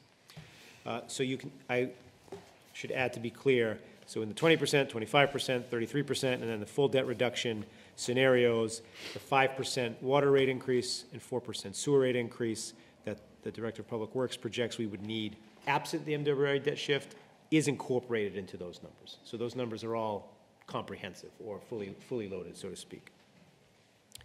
The only other thing that's worth mentioning is all of these figures assume that that usage levels off at 1,210,000 CCFs per year, which is based on the trends we've been seeing over the past couple years. However, more recently, the director has noticed the trend is downward a little bit, down towards 1,150,000 a year. We don't yet know if that trend is going to stick or if that's a new trend, but just want to put that out there in full disclosure. But we've looked at it, and we don't think that in any case we would have to come back for a mid-year rate increase, but it could mean that in the next year things change as opposed to how we're seeing them right now. So with that said, I'll stop talking and hear what you have to say, but I hope this provides you some food for thought about how to proceed. Mr. Dunn? So I just want to state something that I think we all know, but it's worth saying, which is that the amount of money that is going to be paid by the taxpayers and water users of Arlington under this is the same. It's a matter of which bill they're paying on. So this isn't about whether or not we're spending more money. This is about how we're paying for the things we've already decided that we want to buy. Mm-hmm. And so I definitely. And so, yeah, and I think that's a really important point for us to, think, and people at home who are watching us just to say, this isn't about how, yes, we're talking about raising the water bill, but we're also talking about lowering the tax bill by a corresponding amount. Or leveling, neutralizing tax increases. Yes, reducing to, but with the net being the out-of-pocket the same. Though in this world, if you're using a lot more water, you are going to experience more, and if you use less water, you're going to enjoy the benefit of this change more. I definitely lean towards things to the right-hand side, doing it faster. I could go along with a quarter, but I'm more on a third or the full. And I will say that, frankly, one of my big motivations here is I would like for it to be done well in advance of the next override conversation. Mr. Hurd and then Mr. Curo. Might be an obvious question, but when we had this discussion before, one of the options we talked about was doing it over 2 years, which isn't on here. I mean, this is just a comparison sheet, but I thought, and like Mr. Dunn said, I think there was general consensus that we didn't want to hit everyone at once with the debt shift, but, I thought we'd come close to a consensus on around 2 years. So I would say probably 3 years is really in the wheelhouse, but I assume a 2-year reduction is also an option. So the challenge is going to be, we're looking at it today, I don't think we're going to borrow the same amount of money next year as we borrowed this year for the high school project. So there probably won't be that same, matching or even near that $2.8 million to close off. We may borrow some more, but not that full amount. Okay. Well, I think in these scenarios, then I would lean towards the 33% as the target figure. Mr. Kiro? I don't think we're even being asked for a vote, just for our feedback, right? Yeah, Feedback, sure. totally. Yes. But I also lean towards the 33%. That band between 20 and 33, as far as the average bill over 3 months, it's very, very small. It's a narrow band. I think the 33% makes sense, also following Mr. Dunn's logic, because we're 1 year in now on a 4-year plan. So I feel that we have a responsibility actually to complete this by the end of the 4-year plan, and the rolling off the debt shift. So I think that 33% probably is the one that gets us there.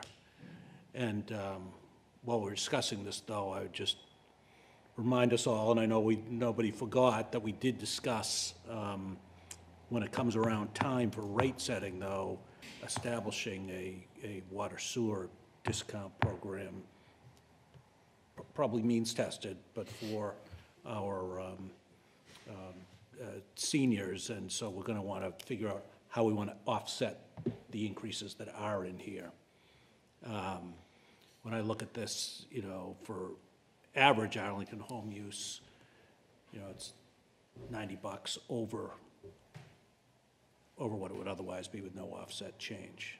So that might be something to think about when we're coming to rate setting time. Putting together scenarios around that would be my thinking about what the impact would be and what our expected participation might be, maybe based on participation rates and other programs, for like around a $90 annual discount or something like that. It's just a thought. Mr. Duke? Yeah, thank you, Madam Chair. And I'm comfortable as well with the 33% and getting through this in the time period that Mr. Dunn raised before the next potential override.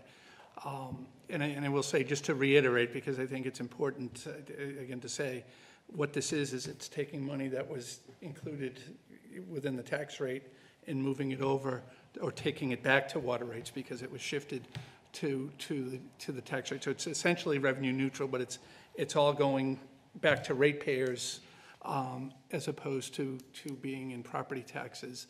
And we had discussed earlier, because of changes in the tax laws, the benefits of putting it on the tax bills are no longer around. And so for that reason, and also for the reason that people can control consumption of their water bills to a degree. But this would also be brought back to, in addition to taxable users, there are exempt organizations that pay water bills. So it's bringing them back, and they'll be paying the full amount as well. Okay. I agree on the 33% in terms of what we've outlined in terms of getting things done over the next 4 years. And I do want to commend the town manager and others, because when we last embarked on the campaign, a lot of people were talking about how different bills were hitting and assessments, and and they were saying, don't you people think when these things are happening, in the future, why do you, it's like an onslaught and then there's sort of a quiet time, and couldn't you kind of temper it over, so that if a hit comes in, some relief comes in at the same time, and that's more easier said than done. It takes long-range financial planning, the finance committee, and town manager and deputy town manager, and I know I've seen the amount of hours that have gone into that, but also keep it livable and sustainable in terms of what people have to pay here in Arlington. And I really do appreciate, I know we've all sat individually at these meetings, to actually see that it's, it's a leveling versus, it's when everything converges that way. So, yes, the community is paying more and is committed to the town of Arlington, but we definitely took up those remarks to heart and came up with this. But I just wanted to acknowledge that it wasn't just sort of putting a formula into a matrix and hitting a button. It was really a lot of conversations, as well as what we have asked you for, which you gave us the 4 different options. So I would agree with the 33%. I'd rather get it done within the framework that we've committed to the voters. And my only caveat would be if for some reason these numbers, there's any kind of wide variance and they change in some way, which I don't see, I think you're certainly getting the sentiments of the board for an agenda item at the next select board meeting. Absolutely. You've made it very easy to come back with a clear delineated recommendation. And thank you for those remarks, Madam Chair, but also I want to make very clear that Mr. Rademacher did the lion's share of the work and analysis on here, so thanking him is it's important. As always, thank you. Just out of matter of form, can I get a motion? You don't even need a motion to No, receive. I think I've got Okay, that, yeah. that's fine. Now we go to agenda item 10 for approval solicitation of additional host community agreements, timeline, revised process, and application. Attorney Heim, Town Council Heim. Thank you, Madam Chair. I'm aware of how many people are waiting for warrant article hearings, so I'm going to try to keep this brief, but if there are questions, I'd be happy to go further into the history of the HCA application process. As the board and the public will recall, the board had a solicitation process for host community agreements where it received 4 applicants for 3 potential special permits. Special permits are awarded by the redevelopment board based on zoning and environmental design review criteria. But as an initial step, every adult use marijuana retailer must obtain a host community agreement first. You awarded 2 based on your selection criteria. I'm here before you tonight because we have a third potential, we have room for a third potential licensee, to ask for you to affirm the HCA process and application. It's been updated only to reflect that there is likely to be only room for 1 more HCA, given your criteria, given both the zoning bylaws criteria and your criteria. And then I'm asking the board for a deadline to receive applications and a date that you would expect to receive presentations and hold your hearing to make a decision on those applications. Mr. Carroll. Madam Chair, so there are no other changes to what, through you, Madam Chair, no other changes to. Thank you, Madam Chair. Mr. Kiro, the only substantive changes are essentially stating that there's 2 HCAs have already been awarded, and therefore it's unlikely that there could be one in East Arlington or in the Heights, and that folks should consult with either inspectional services planning or both to determine whether their location is viable given the buffer zones between marijuana establishments. Yeah. So I realize this is coming forward because there have been some inquiries, but it seems to me that it's with us to kind of set the timeline. And I think that last year we tried to, recognizing how time intensive it was, both to prepare for this hearing and read all of the materials that are submitted and to have the hearing itself. I think we tried to aim it for late May in the hopes that we'd be through town meeting at that point.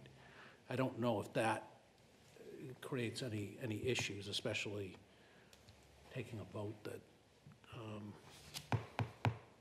Are you saying, if I may, are you saying, and then I have Mr., if Attorney Heim has some comments, and then Mr. Hurd, are you saying late May for I'm saying a similar timeline. So whatever the timeline, I forget what our deadlines were last time. I think it was like mid-May, or where we had the deadline for receipt, and we had late May. We had the hearing. But I'm throwing that out as a straw man. There may be other reasons why that's not reasonable. Mr. Town Council, Town Manager. I think just this is in line with Mr. Curo's comments that we'd want to be cognizant of giving the marijuana study group time to review submissions. I think the board in the past committed to having the marijuana study group review, comment, and make recommendations. So a timeline that both coordinates with the board's schedule and town meeting, as well as giving time for applicants to submit, review by marijuana study group, then you have time to digest those before meeting makes sense. Okay, Mr. Hurd? I know Attorney Heim had touched on this, but as I was reading this and as we contemplate getting one more application, my thought was, and I'm sorry if it's already incorporated in here, I missed it, but just adding one thing to the application for this particular community host agreement in the form of like a certification from the applicant to the board that the proposed location is not within 2,000 feet of the other current HCAs that are in process. So as part of the application, it's, this should be pretty easy to determine, but we know precisely that we can actually grant the application. We don't run into the same problem that we did before. Whether or not that's something that the board thinks is necessary, I'll leave that to my colleagues. But if that was May last year, that was a warm May night, for sure. It was May. It was very warm. So, Mr. Carroll? Madam Chair, through you, just a question for Mr. Hurd. So I think what you're getting at is that right now our criteria said that it's not within 2,000 feet of another establishment, but you want to recognize that some of those are in process right now, so the establishments don't actually exist. so we have criteria where if it comes to us and it's within 2,000 feet, then we have to deny it based on, or we don't technically have to deny it because it's the ZBA that can't allow for the special permit. But if this is what we did with the last hearing, was we took 3 of the applications and we said we only can approve 1 of your HCAs. Not that we were barred from doing so, but just because it would have been useless to send all 3 to the ZBA. So if we can just add one aspect of it where there's something in writing from the applicant saying that they've done all due diligence, measure the area, and they can confirm that they're not within 2,000 feet of a current applicant, then I think it adds to the viability, that we don't have to check that. Attorney Heim? Thank you, Madam Chair. I think we can certainly accommodate that. There's a version of that in the criteria, and just for the public and the board's information, while there are certain things about buffer zones in the zoning bylaw that can be waived, one of the things that cannot be waived is the distance between retail establishments. So it is a functional way for the board to essentially say, these have got to be within a certain location, because otherwise it's not a discretionary matter for the ARB. They can't grant one within a certain distance of another retail establishment. So we can add a certification to the application. Either town council or town manager, in terms of appropriate spacing in between, if my memory's serving me, that when we had application submissions that date, that the actual presentations were about 6 weeks later? I'm trying to think how much or was it longer than that? In terms of the other commissions that need to weigh in? I believe the initial, Madam Chair, I believe the initial period was scheduled to be shorter, and then we extended it a little bit. Right. There's a preliminary, again, I don't want to take up a lot of time on this because I know there's a busy agenda tonight. But just so folks know, there's a preliminary review team, and there's a marijuana study group as part of that. So there are a lot of moving pieces before it would get back in front of you. So I think a 6-week period would be advisable. Okay. So what I was thinking is have applications due no later than 12 p.m. Friday, May 15th. And this is hard where, we haven't scheduled that far out, and the board is definitely going to have a different makeup. But,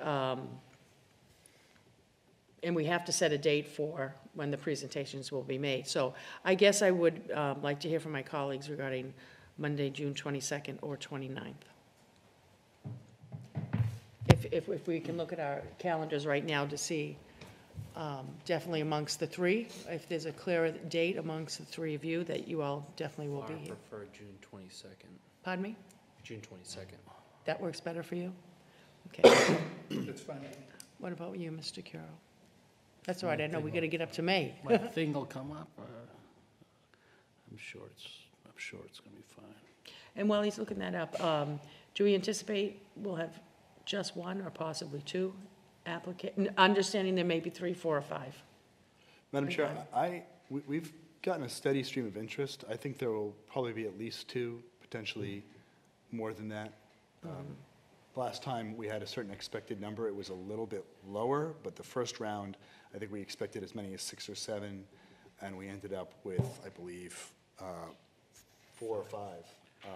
So I would expect there to be fewer, but still, I wouldn't expect it to just be 1. So here's my concern, last time we had 4, I think 5. 5. We did it all in one night, which was, I think, not as positive a process for everybody involved. Do we need to set sort of a backup date if the number, I mean, I can see doing 3 in one night, and it's for the future board to decide, but if we do need an extra night, do we have to set that now, or can we as we go along, if we see 6 come in, we can say we need to add an extra one? Thank you, Madam Chair. And I think for that night, and that was one of my first meetings, and I flew up from Washington that day through Providence, and I think we just need to have a very light agenda, because we had some things that took a lot longer that evening before we even got to the hearings. So whether it's 3 or 5, I think, other than consent agenda, that probably should be the only thing on that night. Okay, Mr. Carroll. Yeah, 22nd or 29th, they're fine. Why we say 29? But should we just put language in here that says applicant presentations shall be made on whatever date, or a later date to be determined by the select board? How about if we say To application? cover us? Yeah, it shall be made starting on June 22nd, 2020.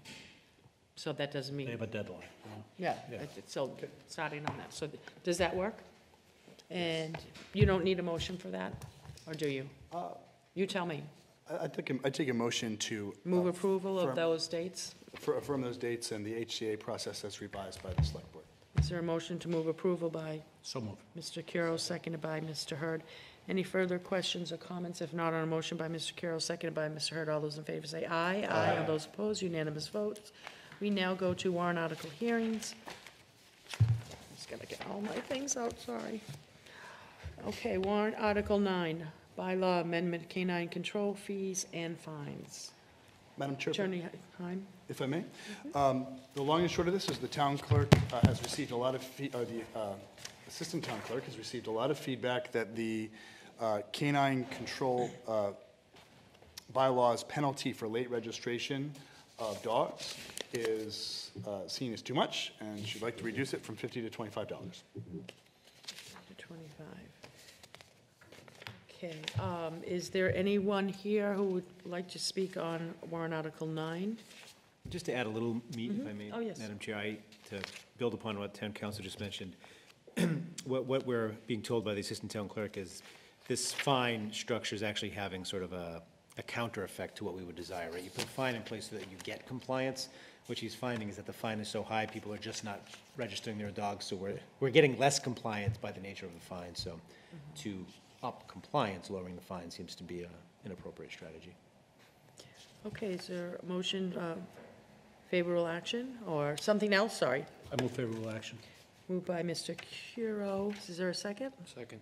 Seconded by Mr. Hurd. Any further discussion? If not, on the motion by Mr. Curo, seconded by Mr. Hurd, all those in favor say aye. Aye. All those opposed, unanimous vote. Article 10, bylaw amendment, display of notice fines. Mr. Chapdelaine or Attorney Heim? Thank you, Madam Chair. This is really administrative cleanup.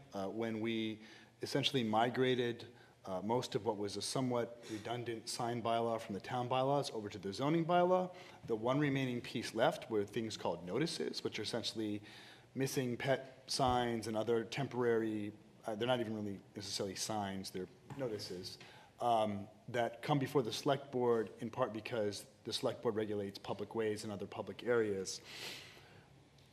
Because the bylaw used to be tethered to a state law about outdoor advertising, we were allowed to assess a penalty of $500. Since we removed that language, the maximum bylaw penalty is now $300. So it's just something that we need to clean up in the bylaws because we can't assess more than $300 fine for any violation of the bylaws. Move favorable action. Moved by Mr. Hurd, is there a second? Second. By Mr. Carroll. Mr. Dunn? Yeah, I think you're about to look to the audience. on this. Yes. Is there anyone here for Article 10? Any further questions and comments? If not, vote of favorable action by Mr. Hurd, seconded by Mr. Carroll. All those in favor say aye. Aye. Those opposed, unanimous vote. Now go to Article 11, bylaw amendment, street performance definitions. Attorney Heim? I certainly can speak to it. Do you think? But if there's a member here from the Planning Department or from the Arlington Commission on Arts and Culture, I'd invite them to present the article to you. Just name for the record. Hi, good evening. Thomas Davison, Precinct 11, Commission for Arts and Culture. I just wanted to briefly explain the reasoning behind the amendment. Last year, for 2 months, one of the goals for the commission was to activate the street performer bylaw. We started a program called Live Arts Arlington, and over the course of 2 months, we programmed about a dozen different spaces to use the arts to placemake throughout the town. Primarily, we worked at Broadway Plaza, a bit in East Arlington, Uncle Sam Plaza. The performers primarily were musicians, dancers, some puppetry. We did have a couple of members that were kind of associate to some of the activities that were happening that were visual artists. And the purpose of the amendment for the first definition of what a performer is to allow for visual artists. I'm trying to work with and the committee, our commission is trying to work with the definition as the bylaw is written, which says it prohibits the production of items for sale. By practice, a painter is producing an item that could be for sale. That's the goal of this, to allow for visual artists to be able to be on the street and take last year when we did this program, we allowed for an hour or two for the performance, as it were. If it were a visual artist, it would be a person painting, doing sculpturing. We had someone working that engaged with the public, so we think in the making of something, we think that would allow more Arlington artists to participate in this. So that's the idea behind this the request for the change in this definition. The second part of the amendment is to allow for street performances in public parks, which currently is prohibited by the bylaw. We have reached out to the Parks and Recreation Commission about this. We've shared the amendment with them. They have a meeting tomorrow evening, another one on the second week in March. If one of my fellow commissioners can go tomorrow evening to speak with them directly, they will. Personally, I can't make that. If not, I can attend in March. I'm not sure the timing for the board when you need to hear from us about this. But the thought there is we chose to place-make with these activities in the cultural district between the center and East Arlington. The parks, the public parks specifically, we think that would be impacted by these changes, and where we would try to expand our placemaking would be Spy Pond Park, perhaps Crosby Park, but something to kind of fill the gap along the cultural corridor, which there is kind of a dead space in the middle there. So we think that would enhance opportunity for more engagement of Arlington residents with the arts. So those are the points behind our thinking. We do understand that regardless of any amendment to the bylaw, the Parks and Recreation Commission still has purview over any sale of product in parks. We'll be speaking with them about that and to get their feedback and thoughts. If there's any questions or observations. Mr. Hurd? So just say, I'm very excited to see a bylaw amendment that encourages street performers. I think we need a little more music and art in around. My question, it might be for town council, but I'm a little wary with allowing vendors in public parks. Is there any sort of restrictions as to what types of vendors that would now be, I understand the rationale that allowing artists to sell their wares that they have on display, but as a parent that often goes to the playgrounds, I envision people walking through with ice cream carts and those carriages with toys and whatnot. Well, appear at every public park in Arlington, because it's hard to say no to a kid that wants a toy. So would those be included if this bylaw was amended? Attorney. Thank you, Madam Chair. I think it would depend on whether balloon animals are art.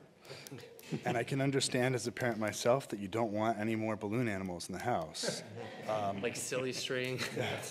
So the way that this is framed right now is around street performers, which has a somewhat squishy criteria of being essentially engaged in the creative enterprises as opposed to a vendor for sale of specific items. The Park and Recreation Commission has a fairly long-standing policy with respect to what they allow and don't allow from a vendor perspective. So the Park and Recreation Commission would retain quite a bit of control, and it might be a better place than the town bylaws to have more specific park rules and regulations on the types of things that can be sold. It's always my recommendation that these things be based on as objective criteria as possible. So for example, like a silly string is essentially a certain type of product that leaves behind a certain type of waste in a park. Arguably, balloon animals do the same thing in the sense that they're latex or whatever rubber they're made of. You know, if they pop, they create waste. So there are ways that you could try to regulate through park rules and regulations what types of things might be allowed and what types of things wouldn't. This is pretty narrow in the sense that it's still caged as essentially people engaged in the creative enterprises. So from that perspective, it's a very clever way of trying to introduce certain types of amenities to the park without having, you know, food for sale in, you know, ice cream carts and things like that necessarily. So I guess, so the answer is that written into the bylaw, there is some sort of restriction that the vendors that are now allowing in the parks, subject to the approval of the Parks and Recreation Commission, do have to have some sort of creative or artistic value. Or I think the more, I'm sorry. I think the more precise answer is that the Park and Rec Commission is going to have to approve any type of commercial activity in the parks, and this bylaw won't change that. So they have an ability to regulate their parks with an additional layer of things that this bylaw doesn't address. But this bylaw does prohibit that activity. So it's like this is sort of the first layer, and right now it prohibits that type of activity for street performers. And it has a definition of street performers that is somewhat limited. It's not just anybody. So you're working with the definition of street performers, basically allowing street performers in the parks, and then it's going to be up to parks to decide how much more they want to regulate. But I want everybody to know that the default regulation now is fairly high. They don't allow basically any commercial activity in the parks. So they're going to have to create an exception or a modification for this. Okay. Yes. Is there anyone else here who wanted to speak to Article 11? Any questions or comments from my colleagues or Mr. Kiro? I'd like to move favorable action with the suggestion that we actually change the name of the section from street performances to outdoor performances, given that we're not just talking streets anymore. Is that amenable to my Second. colleagues? Seconded by Mr. Dunn.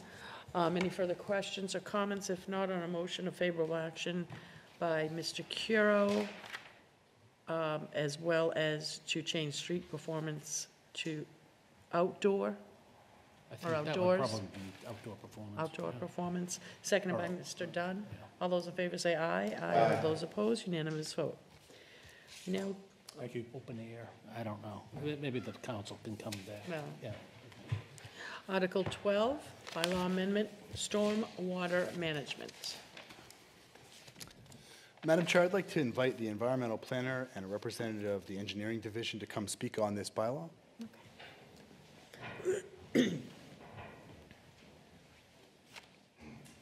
Hi, my name is Emily Sullivan. I'm the environmental planner and conservation agent. I have Bill Copperthorne, assistant town engineer.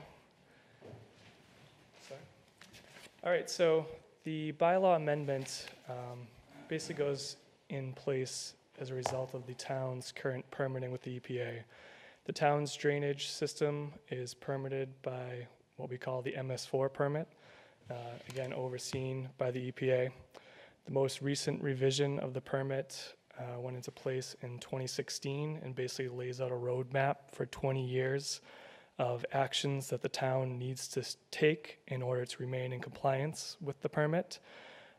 One of the very first requirements is to make sure the town has a number of bylaws in place related to stormwater. One is just the stormwater management bylaw that we're here to speak of. There's also a construction amendment that will, or bylaw that will have to be put in place in the coming years, and a soil and erosion as well that will be coming down. But this amendment itself, while it looks like a lot of changes by words, is actually almost a rebranding of the existing stormwater mitigation bylaw as a stormwater management bylaw. The biggest change is, like any good governmental agency, the EPA is requiring us to add a lot of writing to our bylaw. A lot of those details are just to remain in compliance with the permit and don't change the overall bylaw greatly in how we are applying it to the town. So if you are familiar or not with the existing bylaw, essentially it requires that if developments are happening on a property and they increase the impervious service on the property by 350 square feet or greater, there's some exceptions that allow for higher allowances than that right now, and that impervious area could be driveways, houses, sheds, walkways, etc. Any change you're required to mitigate to make sure there's no more runoff or more volume coming off your site as was under the pre-existing condition. So under the amendment, that remains the same. We tried to provide some clarity as to what constitutes impervious area. I think there was a little bit of vagueness in the existing bylaw that could give some the right to claim, well, okay, in this case, this is not impervious area. We just tried to make that definition a little clearer. Anything like that? Within this proposed bylaw amendment, we do refer to some rules and regulations often, and those are still under development. We are working internally with various departments and commissions and boards just to use this bylaw amendment kind of as an opportunity to streamline permitting across the ZBA, the ARB, Engineering Division, the Conservation Commission. So trying to take that opportunity in hoping to have a draft of those rules and regulations in the coming weeks. We also have a public meeting scheduled for March 10th to review those rules and regulations. Arlington has done a lot for stormwater over the past few years, and we have a lot of residents who are engaged and interested in this topic. So hoping to give them an opportunity to give feedback on these rules and regs and what we're proposing to kind of clarify the permitting process for stormwater management. Attorney Heim? If I may add one thing, Madam Chair, I do think it's very important, just to summarize some of what these wonderful folks have said, is that one of the things that gets difficult with our bylaw scheme, where it interacts with certain state regulations and federal laws, is obviously we have to go to town meeting to update our bylaws anytime we need to make a change. And to the extent that certain things can appropriately be vested in the discretion of rules and regulations, it affords some flexibility while still keeping fealty to the overall schema of the bylaw. And it's an important way of helping these things stay in sync, especially with the EPA's permitting process. Okay. Any question? Anyone else? Any questions from Mr. Dunn? I'm curious, so for proposed rules and regs, are you thinking that those will be shared on town meeting floor as well? So people, or, okay. Thank you. Thank you. Any further questions? Is there a motion? Actually, sorry, I'm gonna same question. Are they gonna make it into the town, select board's report? Is another question. When would they need to be submitted to be included? Ashley, do you know what our print date is? Sometime in March. I don't know the exact date. I think we'll have a draft of the rules and regs by mid-March, so we can certainly try to accommodate the printing schedule. And so draft rules and regs and fees, or no, you're not looking at? Yeah, fees will be addressed in the rules and regulations. Okay. Okay. there a motion, or? Move approval, or move recommend positive action. Moved by Mr. Dunn, second by Mr. Hurd. Any further questions or comments by my colleagues? If not, a motion by Mr. Dunn, favorable action, seconded by Mr. Hurd. All those in favor say aye. Aye. All those opposed, unanimous vote. Thank you so much. We now go to Article 15. Before I call on the proponent, I just want to say very briefly, and I'll talk about this more under new business. When I, as the Select Board Chair, met this morning with Andrew Bonnell, the Redevelopment Board Chair, Mr. Chapdelaine, Attorney Heim, and our Planning Director, Jenny Raitt, we went over the warrant, and recognizing this is fluid, we had 4 warrant articles that definitely thought both boards should report on. 3 maybes, and there's still a few, depending on the other thing that we discussed on the 4 warrant articles, and it played perfectly here tonight, is which warrant articles the redevelopment board felt like they should hear and take a vote first, and which one should the select board. And I was guided by Andrew, and this warrant article 15, this was one that, you know, I asked them, do you think it should be heard by you first? And they said no, they felt that the select board should. So I did take some notes of what their comments were, but first I want to hear from someone representing the article. Thank you. Thank you. I'm Paul Parisi from Hemlock Street.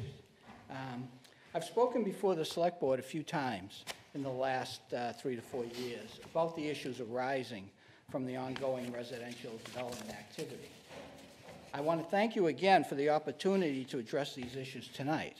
I have some brief remarks and would then be happy to try to answer any questions you may have.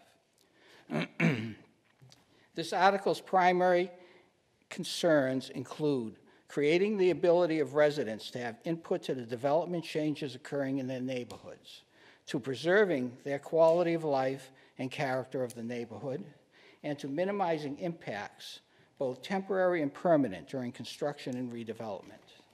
The purpose is to allow Arlington to develop and change as it naturally should, while balancing the interests of current residents and the development and real estate communities. I believe current residents have an expectation that the negative impacts to their homes and neighborhood from significant construction and/or development activities should be minimized to the extent that it is reasonable. Some background. Briefly, numerous zoning and administrative issues concerning teardowns, McMansion-type construction, and resident and neighborhood quality of life were presented at the 2016 town meeting. While specific warrant articles were discussed, none were adopted. However, the town meeting established an informal committee to look into these issues. It was called the Residential Study Group. The RSG, under the direction of the Planning Department, proposed articles for the 2017 town meeting covering issues regarding parking, driveway slope, and pre-construction notification, where the Good Neighbor Agreement resulted from that. These articles were passed in the 2017 town meeting. However, many of the primary issues that prompted the formation of the RSG remained uncompleted and are uncompleted to this day, when the RSG was unilaterally dissolved by the Planning Department last spring. These unresolved significant issues include proper notification to abutters prior to project commencement. The Good Neighbor Agreement was passed. However, from a citizen information that was gathered from town records and presented to the Redevelopment Board last year, the GNA at best has been only about 15 to 20% effective in providing the required notifications to abutters. So in addition to that, follow-up with residents where the GNA was fully implemented was planned, I think, to go ahead and hadn't, and should be done to assess its effectiveness and outcome, such that if there should be modifications to this act, it can be made and made more effective. A second issue is environmental and public health impacts during teardown, demolition, excavation, rock removal, and construction. An open issue that remained was my understanding that noise, debris, and safety issues concerning rock removal remain unaddressed and are on the docket in town to mitigate situations such as what happened at Irving Street a number of years ago. Stormwater mitigation suitable for some new designs is required, but I have been made aware by some of my neighbors that they now report having periodic water intrusion into their basements after nearby construction where none existed previously. And as was discussed at the 2016 town meeting, very significant quality of life issues concerning the size and scale of new development continue to be produced by new large-scale construction. These include loss of sunlight, increased shadowing, loss and reduction of sight lines, loss of privacy, interference with existing or planned solar arrays.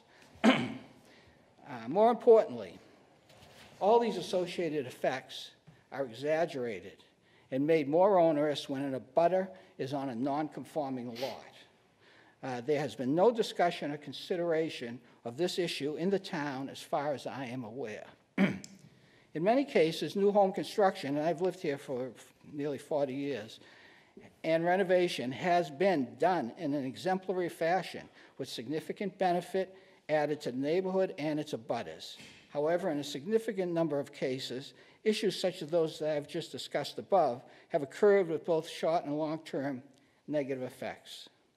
In my opinion, it's time to try to mitigate these potential issues with active resident participation and feedback. In summary, there is no one body that comprehensively represents residents' opinions and concerns on residential development.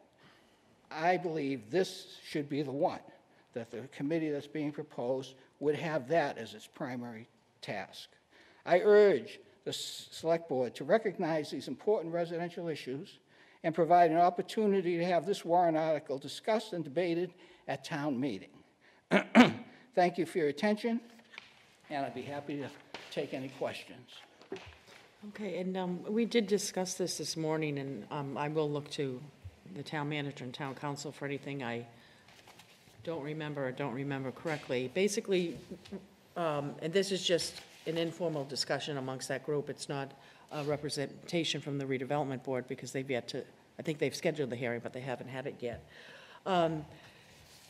This warrant article, it really is sort of creating, I couldn't think of a better word, but like a shadow ARB. Everything is pretty much the same in terms of what the ARB does, with the exception of the majority, well, all of the voting members will not be town employees, and will be members that we get through town meeting and the town moderator weighing in on matters that the redevelopment board weighs on right now, whose members do have specific expertise and experience in the area. And then the other thing, when I was looking at this, I was just posing it as questions, so I'd also pose it to the proponent, that to me, while it looks like, you know, sort of a shadow ARB, it bans town employees in terms of holding any voting or leadership roles. But what it does is, in order for this second committee to complete its work, it really is going to rely on the planning department and its employees, who already are doing this work for the redevelopment board. And now what it's going to do is, you know, someone said, you know, I said, is it going to be duplicative work? It won't be true duplicative work, because you can ask for the same thing sometimes, but if you're coming at it with a different premise, you can't necessarily repeat the same job, same task to give the same answer. I don't know if I'm encapsulating this correctly. Could I? I think you're doing very well. Okay. Yeah. Do you want me to add any? If you could. Yeah, I mean, I would add that I think there's governance concerns about the way it's currently laid out. I think it looks as though it has been structured to mimic the authority or run side by side with the authorities and responsibilities of the redevelopment board. I think it's important to mention the members of the Arlington Redevelopment Board are all town residents.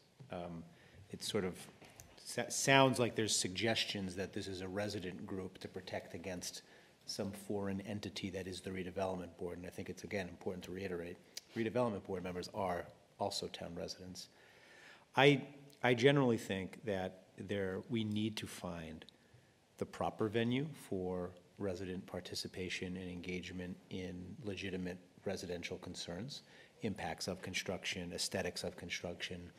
But there's efforts currently underway that allow for some of that with the residential design guideline effort that's currently underway. And I think there's other ways we could talk about doing it in the future. I do think, again, creating a body that would jockey for power with the ARB before town meeting would be a very dangerous precedent from a governance point of view, and I would urge the board to at least give that consideration as you're thinking about this. Mr. Hurd?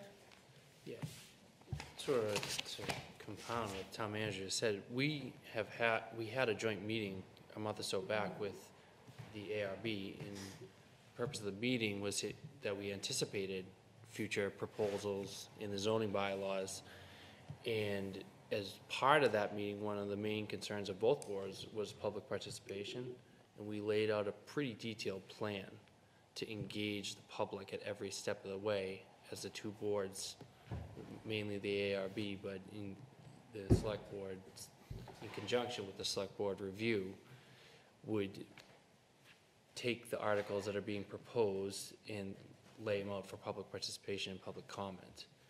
So to the extent this is in response to last year's town meeting, where some of the residents and town meeting members as a whole thought that there wasn't enough public participation in the proposed articles, I don't anticipate that will be the case, as both boards are sort of moving together on this issue.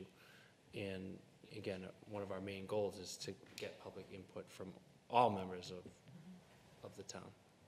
Were you here to speak before we make a motion? You want to come up? Can I have a reply to the comments that were just made? No, if there's a question, but when there's a question, you can definitely respond to it. And why don't we hear from everybody, and then I see where we go from there? Because I just don't want it back and forth, it's going to make you all Good evening, I'm Don Seltzer. I live on Irving Street, and I would like to speak in favor of forming this committee. I was a regular attendee at the residential study group meetings, and I was very disappointed when it was terminated last year. I do not agree with the reason given at the time that it had accomplished its mission. The concerns of residents that led town meeting to create the residential study group still exist. The purpose of this proposed committee is to continue on with that mission, not to supplement the redevelopment board. This board has undoubtedly noticed that an extraordinary number of residents are running for town meeting this year, as well as various town-wide posts. There are several reasons, but one is the perception of how well government is functioning and paying attention to what residents want. Forming this committee is a simple way to address some of these concerns. Failure to do so will send a far different message. Thank you.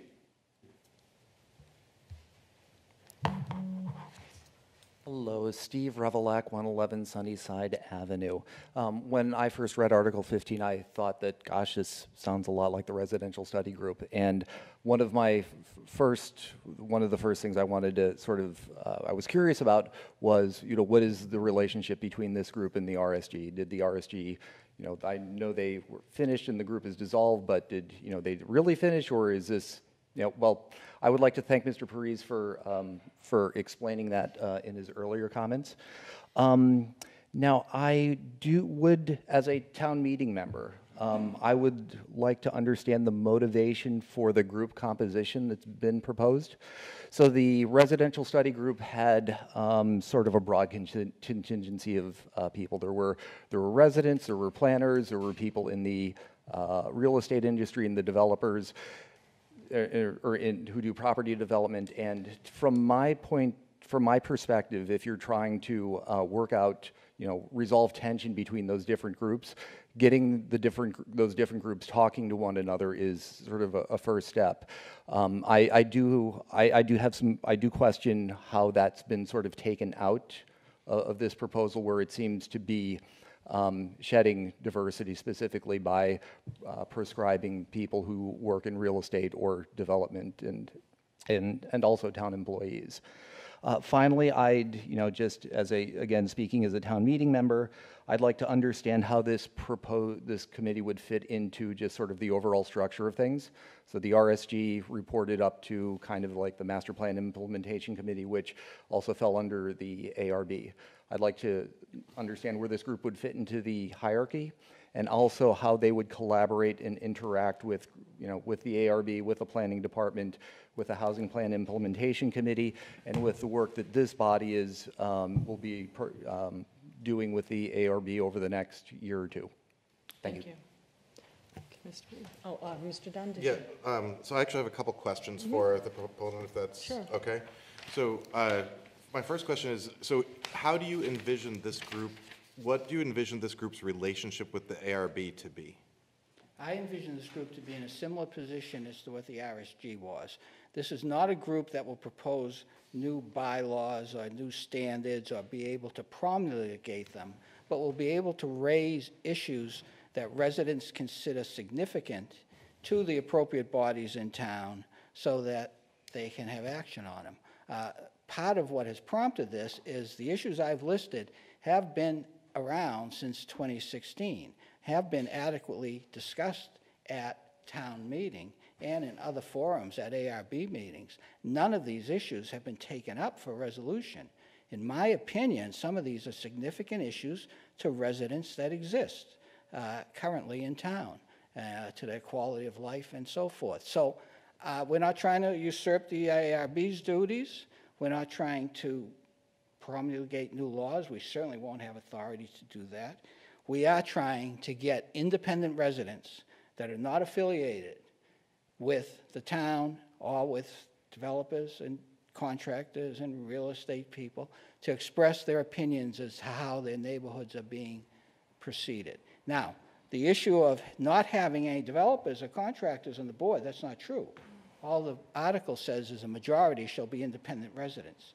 The other people on the board could be town employees, could be people from the planning department, could be real estate developers and so forth. It only said a majority should be residents independent of any of these ties. The balance of the board or the committee can be whoever decides. And I left it up to the town moderator. I trust the town moderator to create a balanced committee. Mr. Chapdelaine. Thank you, Madam Chair. For whatever it's worth, the warrant article directly states that this body would develop recommendations for proposing new zoning and general bylaws. So that's in direct conflict with the proponent's comments. So well, then I misspoke. I'm saying we're not the ones creating the new laws. We're creating the recommendation for things. But that's not what it says. And the other thing that there was great concern about was in order for this shadow committee to be able to conduct its activities, it's basically going to rely on a lot of people through the employees through the planning department who already are performing a similar function and task with the ARB. And I understand the concerns, and that's, as Mr. Hurd, my colleague, stated before, that's why, and I'll have more to report as well, the town manager, under new business, that we started the joint redevelopment board, select board meeting over at the soon-to-be community center, and it had that conversation with citizens and outlined a very detailed next steps in terms of meetings and meetings with the public and defining that. But I understand what you're saying, but it really is creating another ARB. I know you're saying you're not going to do certain things, but it is in here that says you are. So, Mr. Dunn, I'm sorry. Yeah. You had the floor. I'm sorry. I think sometimes, so a lot of times when we have warrant article hearings, sometimes we say, okay, there's a different way to address this problem, and we try to do it without, making a bylaw change or doing something like that. And I'd say that I recognize a lot of the concerns that came up, that specifically would come up in 2016, but have been there before and have been there since. Some of the reasons that there's they're very difficult problems, and I don't think that that it isn't that for lack of wanting to fix them, but it is through a lack of difficulty. And I just want to, are you familiar with, did you see the joint meeting that we had with ARB and the plan that we laid out there? I was there. Yeah, okay, good. I apologize for not, I don't remember who's at every meeting, but we have set on a course that's like, you know, a year and a half schedule that is meant to really solicit a lot of town input from a lot of different people, and then put forward a series of articles and that would, you know, some of which would be addressing some of the problems you described. And so I would be strongly inclined to let that process run its course before I tried to, before I thought that it was time to try something else. Any questions, comments from my colleagues? Mr. Curo? I mean, I think I would just echo Mr. Dunn's sentiment here. I'd like to see how that process plays out. And some of the issues that were listed are already subject to public hearing requirements. So anything that falls under environmental design review has to have considerations of preservation of landscape, relation of buildings to environment, open space circulation, surface water drainage, utility service, advertising features, special features, safety, heritage, microclimate, sustainable building and site design. Some of these are some of the same issues that were enumerated here, and there is a means on a project-by-project basis to address those. It's already in law that those have to be considered. I understand if there are enhancements to the laws. I mean, I think that's probably the part of the bylaw to look at. But I would like to see the process that we've gone through, and we went back and forth with the ARB, and I think it was very important that we did that too, because it was recognized that when some very controversial zoning issues came forward to town meeting last year, quite frankly, our voice wasn't there, and our voice wasn't there because we didn't have a mechanism to work through that. And in developing that mechanism, I think we mutually insisted that there be a strong public input component. So I'm not inclined to set up another structure and another committee to confuse that process just as we're getting it off the ground. So that's kind of where I'm at. I understand the types of things that you're bringing forward. I mean, I've lived them. I think what I'm hearing is a motion of no action, or? So move, we recommend no action. Moved by Mr. Dunn. Is there a second? Second. Seconded by Mr. Curo. Any further questions or comments? If not, all those in favor say aye. Aye. All those opposed, unanimous vote. Thank you. I appreciate having this discussion. We'll continue. It's important. Thank you. No, we'll continue. And I'd like to submit my statement for the record. Thank you. Thank you very much. Thank you. Thank you. We're getting there, Mr. Brown. I'm sorry. This is a test, in case you're endurance. A resilience test, yeah. Article 18, vote bylaw amendment, envision Arlington, updated language.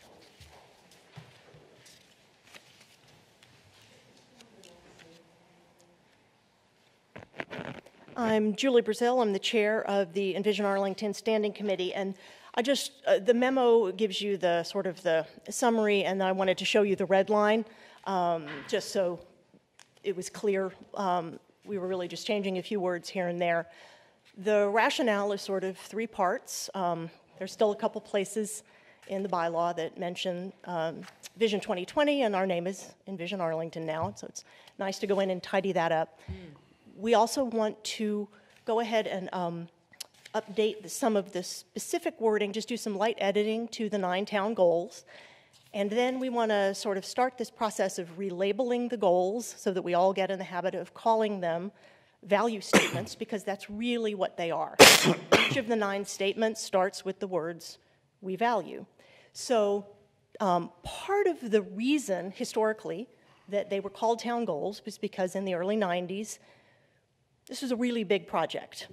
Everyone was working on it. It was all-consuming for a lot of people. And they wanted to be sure that what was adopted was sort of strong and actionable. And so they said town goals. They are value statements. They're vision statements. And they're very broad and aspirational. They're not really things you check off. You're always working to do better, to live up to those, the values that we aspire to as a community. So I think it's really a nice idea here in the 30th anniversary, as we go into town meeting 2020, that we go ahead and shift gears. And there's sort of two reasons why that's a good thing. One, it fits in better if you call them vision statements. Then when work is happening, exactly the same way that reports and projects and recommendations are made to the town by all kinds of committees and departments, you have that vision statement, the value statement, you have goals that you're working on for the next few years and action steps to carry that out. By calling them town goals, it just kind of confuses the process because they're not goal statements. They're not actionable in the way that a concrete example would be. So, for example, in the early reports in 1993, town meeting adopted the goal statement, but it's really a value statement. We value education for all residents. The goal in that report was to hire and retain good teachers, and the action step was to do a salary study. So it's a very logical progression. And so I really want to try and bring the Envision Arlington group of committees into alignment with the way the rest of the town operates. So we'll rename them something along the lines of statements of our community values. And then I think that makes it, and then the editing that we want to do is to create a solid foundation, because at the time, in 1993, it was clearly the idea that the goals could be updated from time to time as new ideas came along. In practice, that's really hard, because we now have 80-something committees and projects and departments and grant studies all the time. And it would be really difficult to invite the public to a forum to talk about whether we should include sustainability and transportation in our environment goal while we're actually doing that work. It's confusing to people to stop and worry about the wording when we're actually trying to implement those ideas. So the perfect world would be we have these 9 foundational values that sort of drive all of our work. And that's happening now. I think we're really just trying to get the wording to coordinate.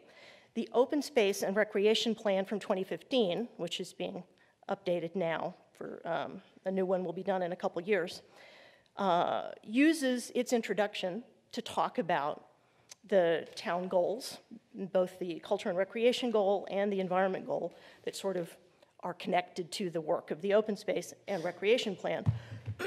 And so they introduce the goals, which are now values, and then talk about their mission, which is to make sure that Arlington's community gets a greater sense of awareness and appreciation for the town's open space. And then the report goes on to lay out specific goals for the next few years. I apologize, sitting here, I've lost my voice. So I'm really done. That's really the idea. We want to just sort of bring it all in line with the way things are done in Arlington, and I'm happy to answer any questions. Anywhere, questions first, I guess? Anyone else here? Okay, is there a motion by one of my colleagues? Move approval. Moved by Mr. Kiro, Second. seconded by Mr. Hurd. If no further questions or comments on the motion, favorable action by Mr. Kiro, seconded by Mr. Hurd. All those in favor say aye. Aye. All those opposed, unanimous vote. Thank you, Julie. Thank you, Julie. Julie, will you share those red lines with me? Next, we go to Article put together a 22, motion. Home Rule legislation for Justin Brown. Madam Chairman? Yes. Thank you, members of the board. Before Mr. Brown speaks, I just want to remind the board and the public, such as it is, who are still here. Wait 1 second. I'm sorry. Could you take it outside? No, I'm sorry. I apologize because I have hearing loss in this ear. I can't hear what he's saying. Could you start again? Sure. Just before Mr. Brown is going to speak, I just want to remind folks of the general posture of what's before the board. The civil service law in Massachusetts, as applied to Arlington, essentially states that in order to sit for an exam for police or fire, you have to be under 32 at the time you take the exam, or the last date the exam is available. That can be circumvented by home rule legislation, as it has been from time to time. I've outlined some of the thought processes of the board in the past, but I've also included, if the board is so inclined to move positive action, what that special legislation would look like. I would need one detail from Mr. Brown, which is his age, which has to be put in the special legislation. I wouldn't normally ask. So with that, unless the board has any questions, I think it's appropriate to hear from Mr. Brown. Mr. Heim. Thank you, ma'am, gentlemen. I am here tonight to hope that you will consider home rule legislation that would allow me to become eligible for appointment to the Arlington Fire Department, although I have reached an age beyond 32, and that age is 38. My sole motivation really is that I am very interested and passionate about serving our community and protecting our community at a first responder capacity. I actually started taking the civil service exam back in 2014. I've taken it a number of times since then. That was actually the last time I was technically eligible in Arlington, but of course there are other towns that allow higher age limits. I would much rather be eligible in Arlington if that's possible. I've been here 10 years. My family and I love it here and hope to stay here forever. And I'd just lastly say that in pursuit of this, I've recently completed an EMT program, so I'm currently a nationally registered EMT, and I'm working through Mass OEMS to get my Massachusetts state certification. And as I mentioned, I've been taking civil service exams since 2014. A quick, very brief bit of my own history. I have had a career in technology, product and program management. I am the first in my family. My mother and father did not attend a university. I was fortunate to do so, and at the time, the pressures, positive for sure, were to go into a field that was a good field with a lot of potential in the future, and that was technology. And I'm very proud of my career and accomplishments thus far. I try to move my career in technology to better align with my values. I went from ad tech to National Public Radio, then went to work at MIT to try to advance online education.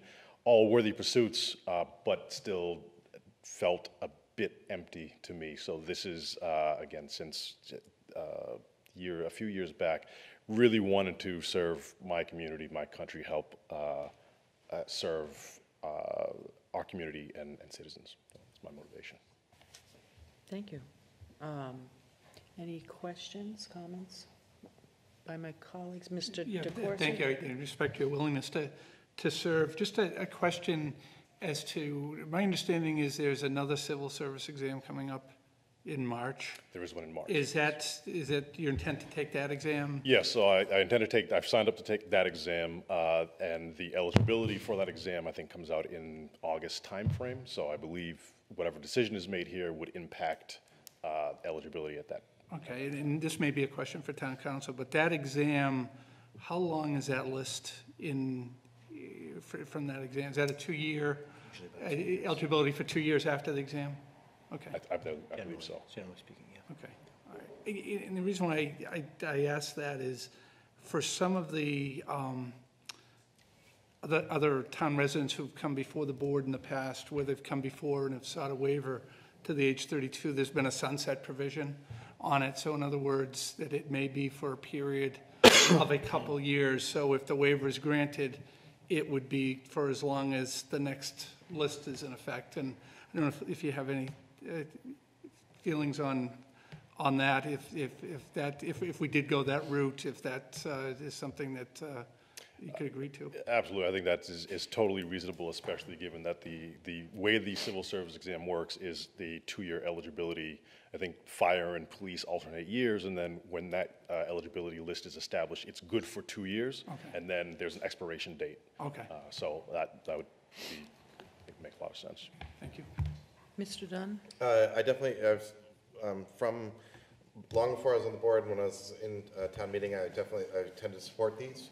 And I support them mostly because I think that the civil service law needs a reform, and I don't think that it is serving us or our town employees well in its current form, and especially because, the alternatives to using the age requirement are not particularly implementable by town, and so I much prefer to let the police chief and then the hiring process find the right people, and so I would like to like to recommend favorable action on this article, and definitely including like a sensible sunset date to be. I can do that. Second. Moved by Mr. Dunn, seconded by Mr. Hurd, and we'll work out what the sunset date is, but I'm hearing up to 2 years, possibly. I want to commend you for doing this. I can tell you personally, the first time that this was introduced, it came before as a warrant article, and then it turned into the board did it on a case-by-case basis in the beginning, because it was something that I had worked on when I first got on the board, and the people who have gone before you really have laid the framework and foundation for this to be an avenue for really qualified candidates that unfortunately, have done everything they could possibly do, and because of a certain number, that process ends there. And as Mr. Dunn said, being able to have, whether it's a police chief, fire chief, et cetera, at least have a proper applicant pool to consider. And I can tell you personally, I won't name them. In the future, if things go the way they should, you'll know exactly who they are, they'll tell you. But I can tell you on those that I've worked with and others, but I've done a lot of work on this. They're some of the best police officers that we've had on the force, and one firefighter. So I want to thank, unless there's any further questions or comments, on a motion by Mr. Dunn with favorable action with the sunset clause to be determined up to 2 years. Seconded by Mr. Hurd. All those in favor say aye. Aye. All those opposed? Unanimous vote. Thank you for hanging in there. Thank you very much. Good luck. We now go to final votes and comments. Article 7, Article 8. Madam Chair, if it so pleases, I'd love to have a chance to revote to turn these into 5-0s. Okay, there's a motion to, it's not amend, a motion to have the votes reflect a 5-0 vote. Is there a second to that? Okay. Any other questions, comments? If not, on a motion to approve as well as to reflect a 5-0 vote on Article 7 and Article 8, moved by Mr. Dunn, seconded by Mr. Curo. All those in favor say aye. Aye. All those opposed, unanimous vote. We now go to correspondence received. We have one piece of correspondence. Is there a motion to receive by So moved. Mr. Curo, seconded by Second. Mr. Dunn? Any? Okay, on a motion, move receipt by Mr. Curo, seconded by Mr. Dunn. All those in favor say aye. Aye. All those opposed, unanimous vote. We now go to new business, Ms. Marr. Oh, I think you said, didn't we say you were going to have something? Oh, yes, I did. Okay, sorry. We're looking to put the warrant available online this week, and we just want to make sure that everybody on the board is okay with the warrant the way it is now, to be posted midweek. Is that all right? Because we're getting a lot of calls. Yep, do it. Can you accept Any other? nods? Yes, I do accept nods. Any other new business? No new business. That's right. Attorney Hyde. One small matter, as the board knows, my office is a little short-staffed right now, and I really just want to thank the rest of my staff, our administrative staff, Mr. Buckley, paralegal, who have really stepped up wonderfully to help fill in the gaps while we're trying to find a replacement for the irreplaceable Mr. Marlenga. Thank you. Mr. Chaplin. I'll just add one piece of new business that I know the board is already aware of, but is important to mention. That unfortunately, we lost our recreation director, Stacy Mulroy, to Needham, to become the recreation director in Needham. But fortunately, we were able to recruit on an interim basis the recently retired fire chief, Bob Jefferson, to come back as our interim recreation director.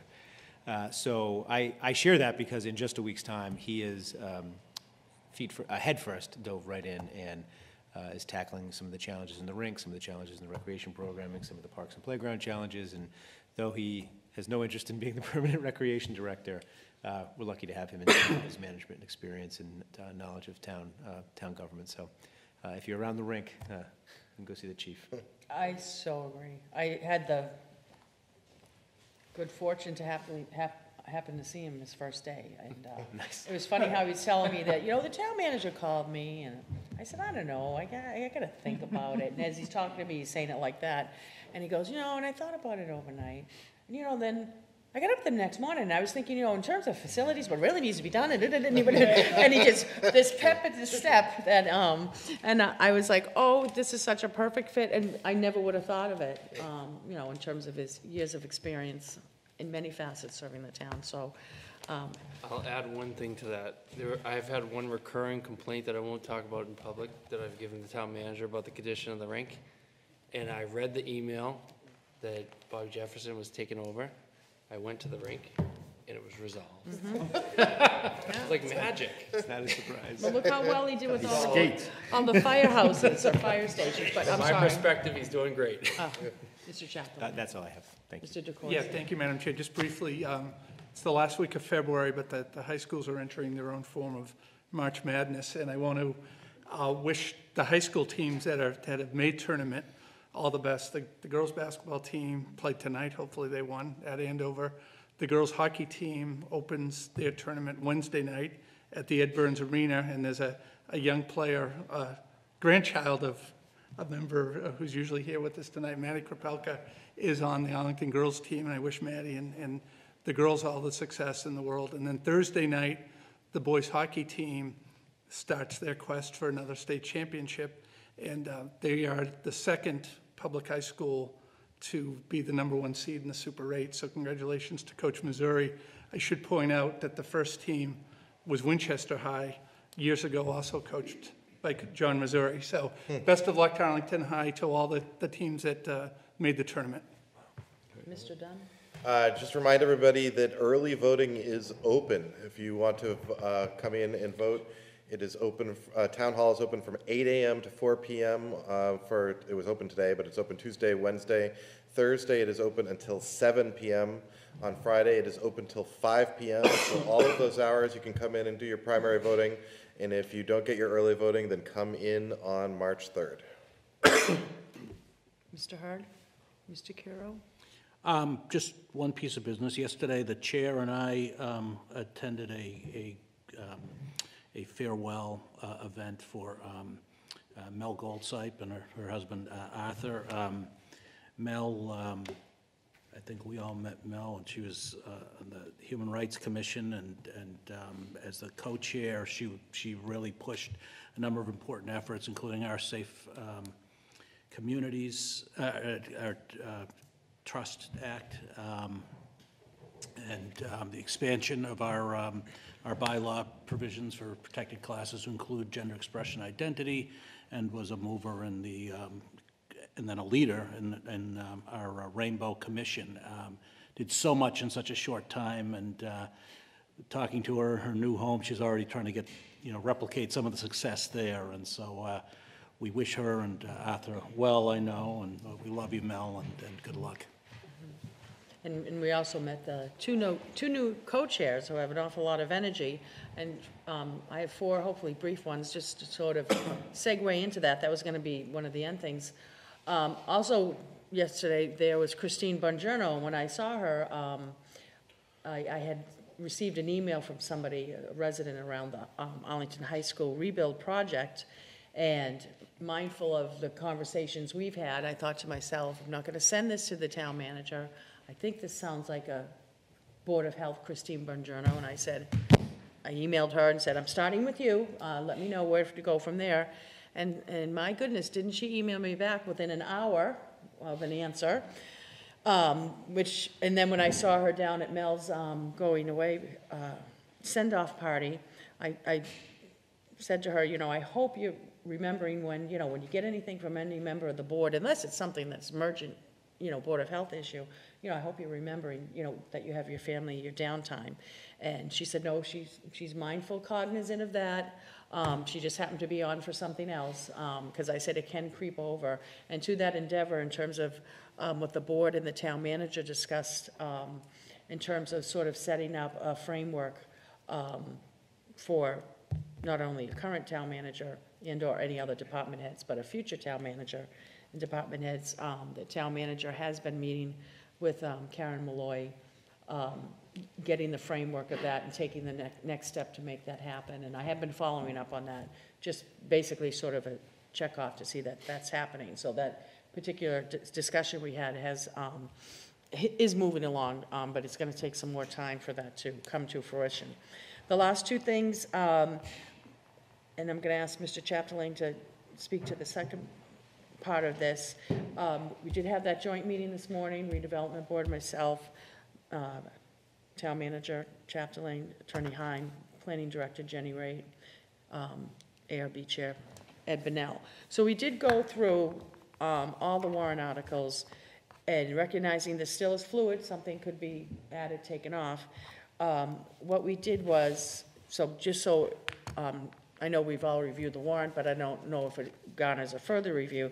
There were 4 warrant articles that Andrew and I agreed both boards should report on: 13, 15, 19, and 20. We obviously did 15 tonight, so then they'll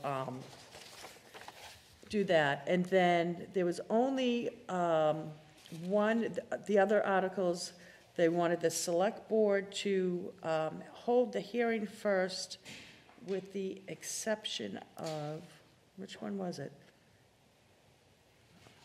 There was one they wanted, and I have everything down as select board. Municipal Housing Trust Fund, was that the one they wanted to do first? So we've already done 15. They want us to do 13 and 20, and they want to do 19 before. So I'm gonna adjust the maybes, which to me, they seem like similar warrant articles, are 35, 36, and 43. And then, Mr. Chapdelaine, if you could talk about the second piece. Certainly. So to piggyback on that, I will say that we thought that, I think we all agreed that those 3 articles you just mentioned, all in relation to parking requirements or parking minimums in the B3 and B5 zoning district, which has really come to light at the Heights Pub, that there's 3 articles to try to deal with that. They're likely to take a vote on one of those articles, that could be something that this board thinks about weighing in on. More generally, there's a lot of citizen articles in regards to zoning, and not presuming what the ARB's action will be, but regardless of their action, we thought that if they laid out a memorandum to this board with a rationale for their action, laying that out, the board could then receive that and choose to do what it wants to do from there, to try to keep up the dialogue that we talked about at the joint meeting. But there was nothing else that we clearly thought that the select board should be weighing in on at this point. Am I neglecting something else? What you will have to work with the future chair of the select board. We've kind of set up a framework for the joint. Oh, yes, thank you. So actually, Chair Mahan had a very good recommendation this morning that we all thought would work very well, of working with the next chair to set up a goal-setting session like we talked about with the ARB, where we find a time frame. Maybe it's a Saturday morning, maybe it's not, but what was suggested was, let's say, starting at 8:30, one of the boards meets for an hour and a half alone to do a goal-setting session.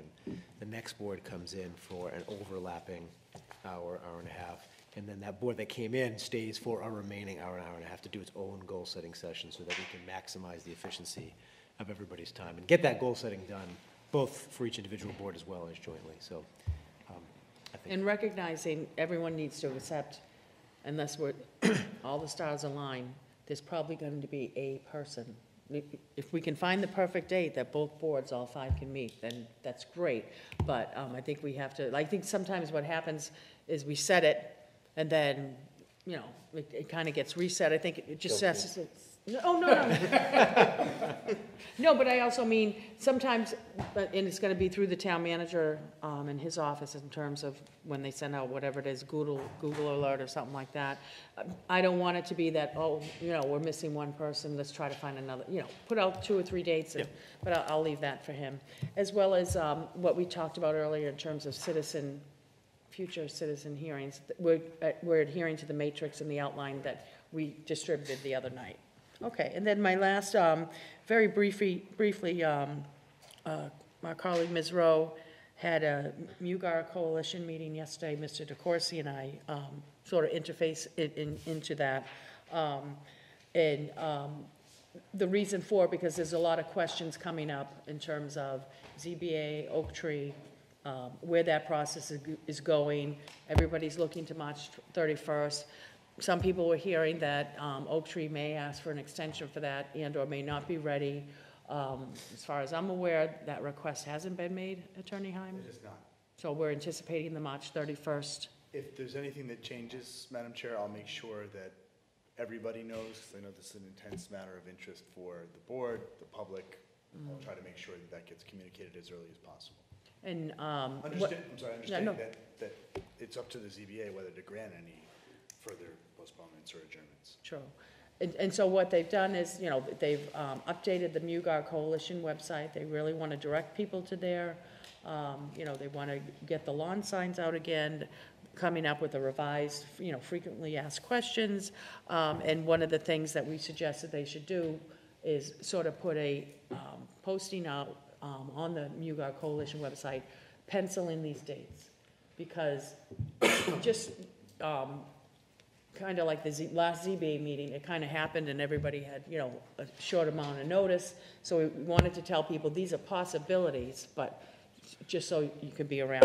Really encouraging people to go to the MUGAR Coalition website on Facebook. It has a link to their website on the internet, because there are a few, every position has been filled, but I'd like to have a second person there. So, and as I said, Mr. DeCoursey and I will continue to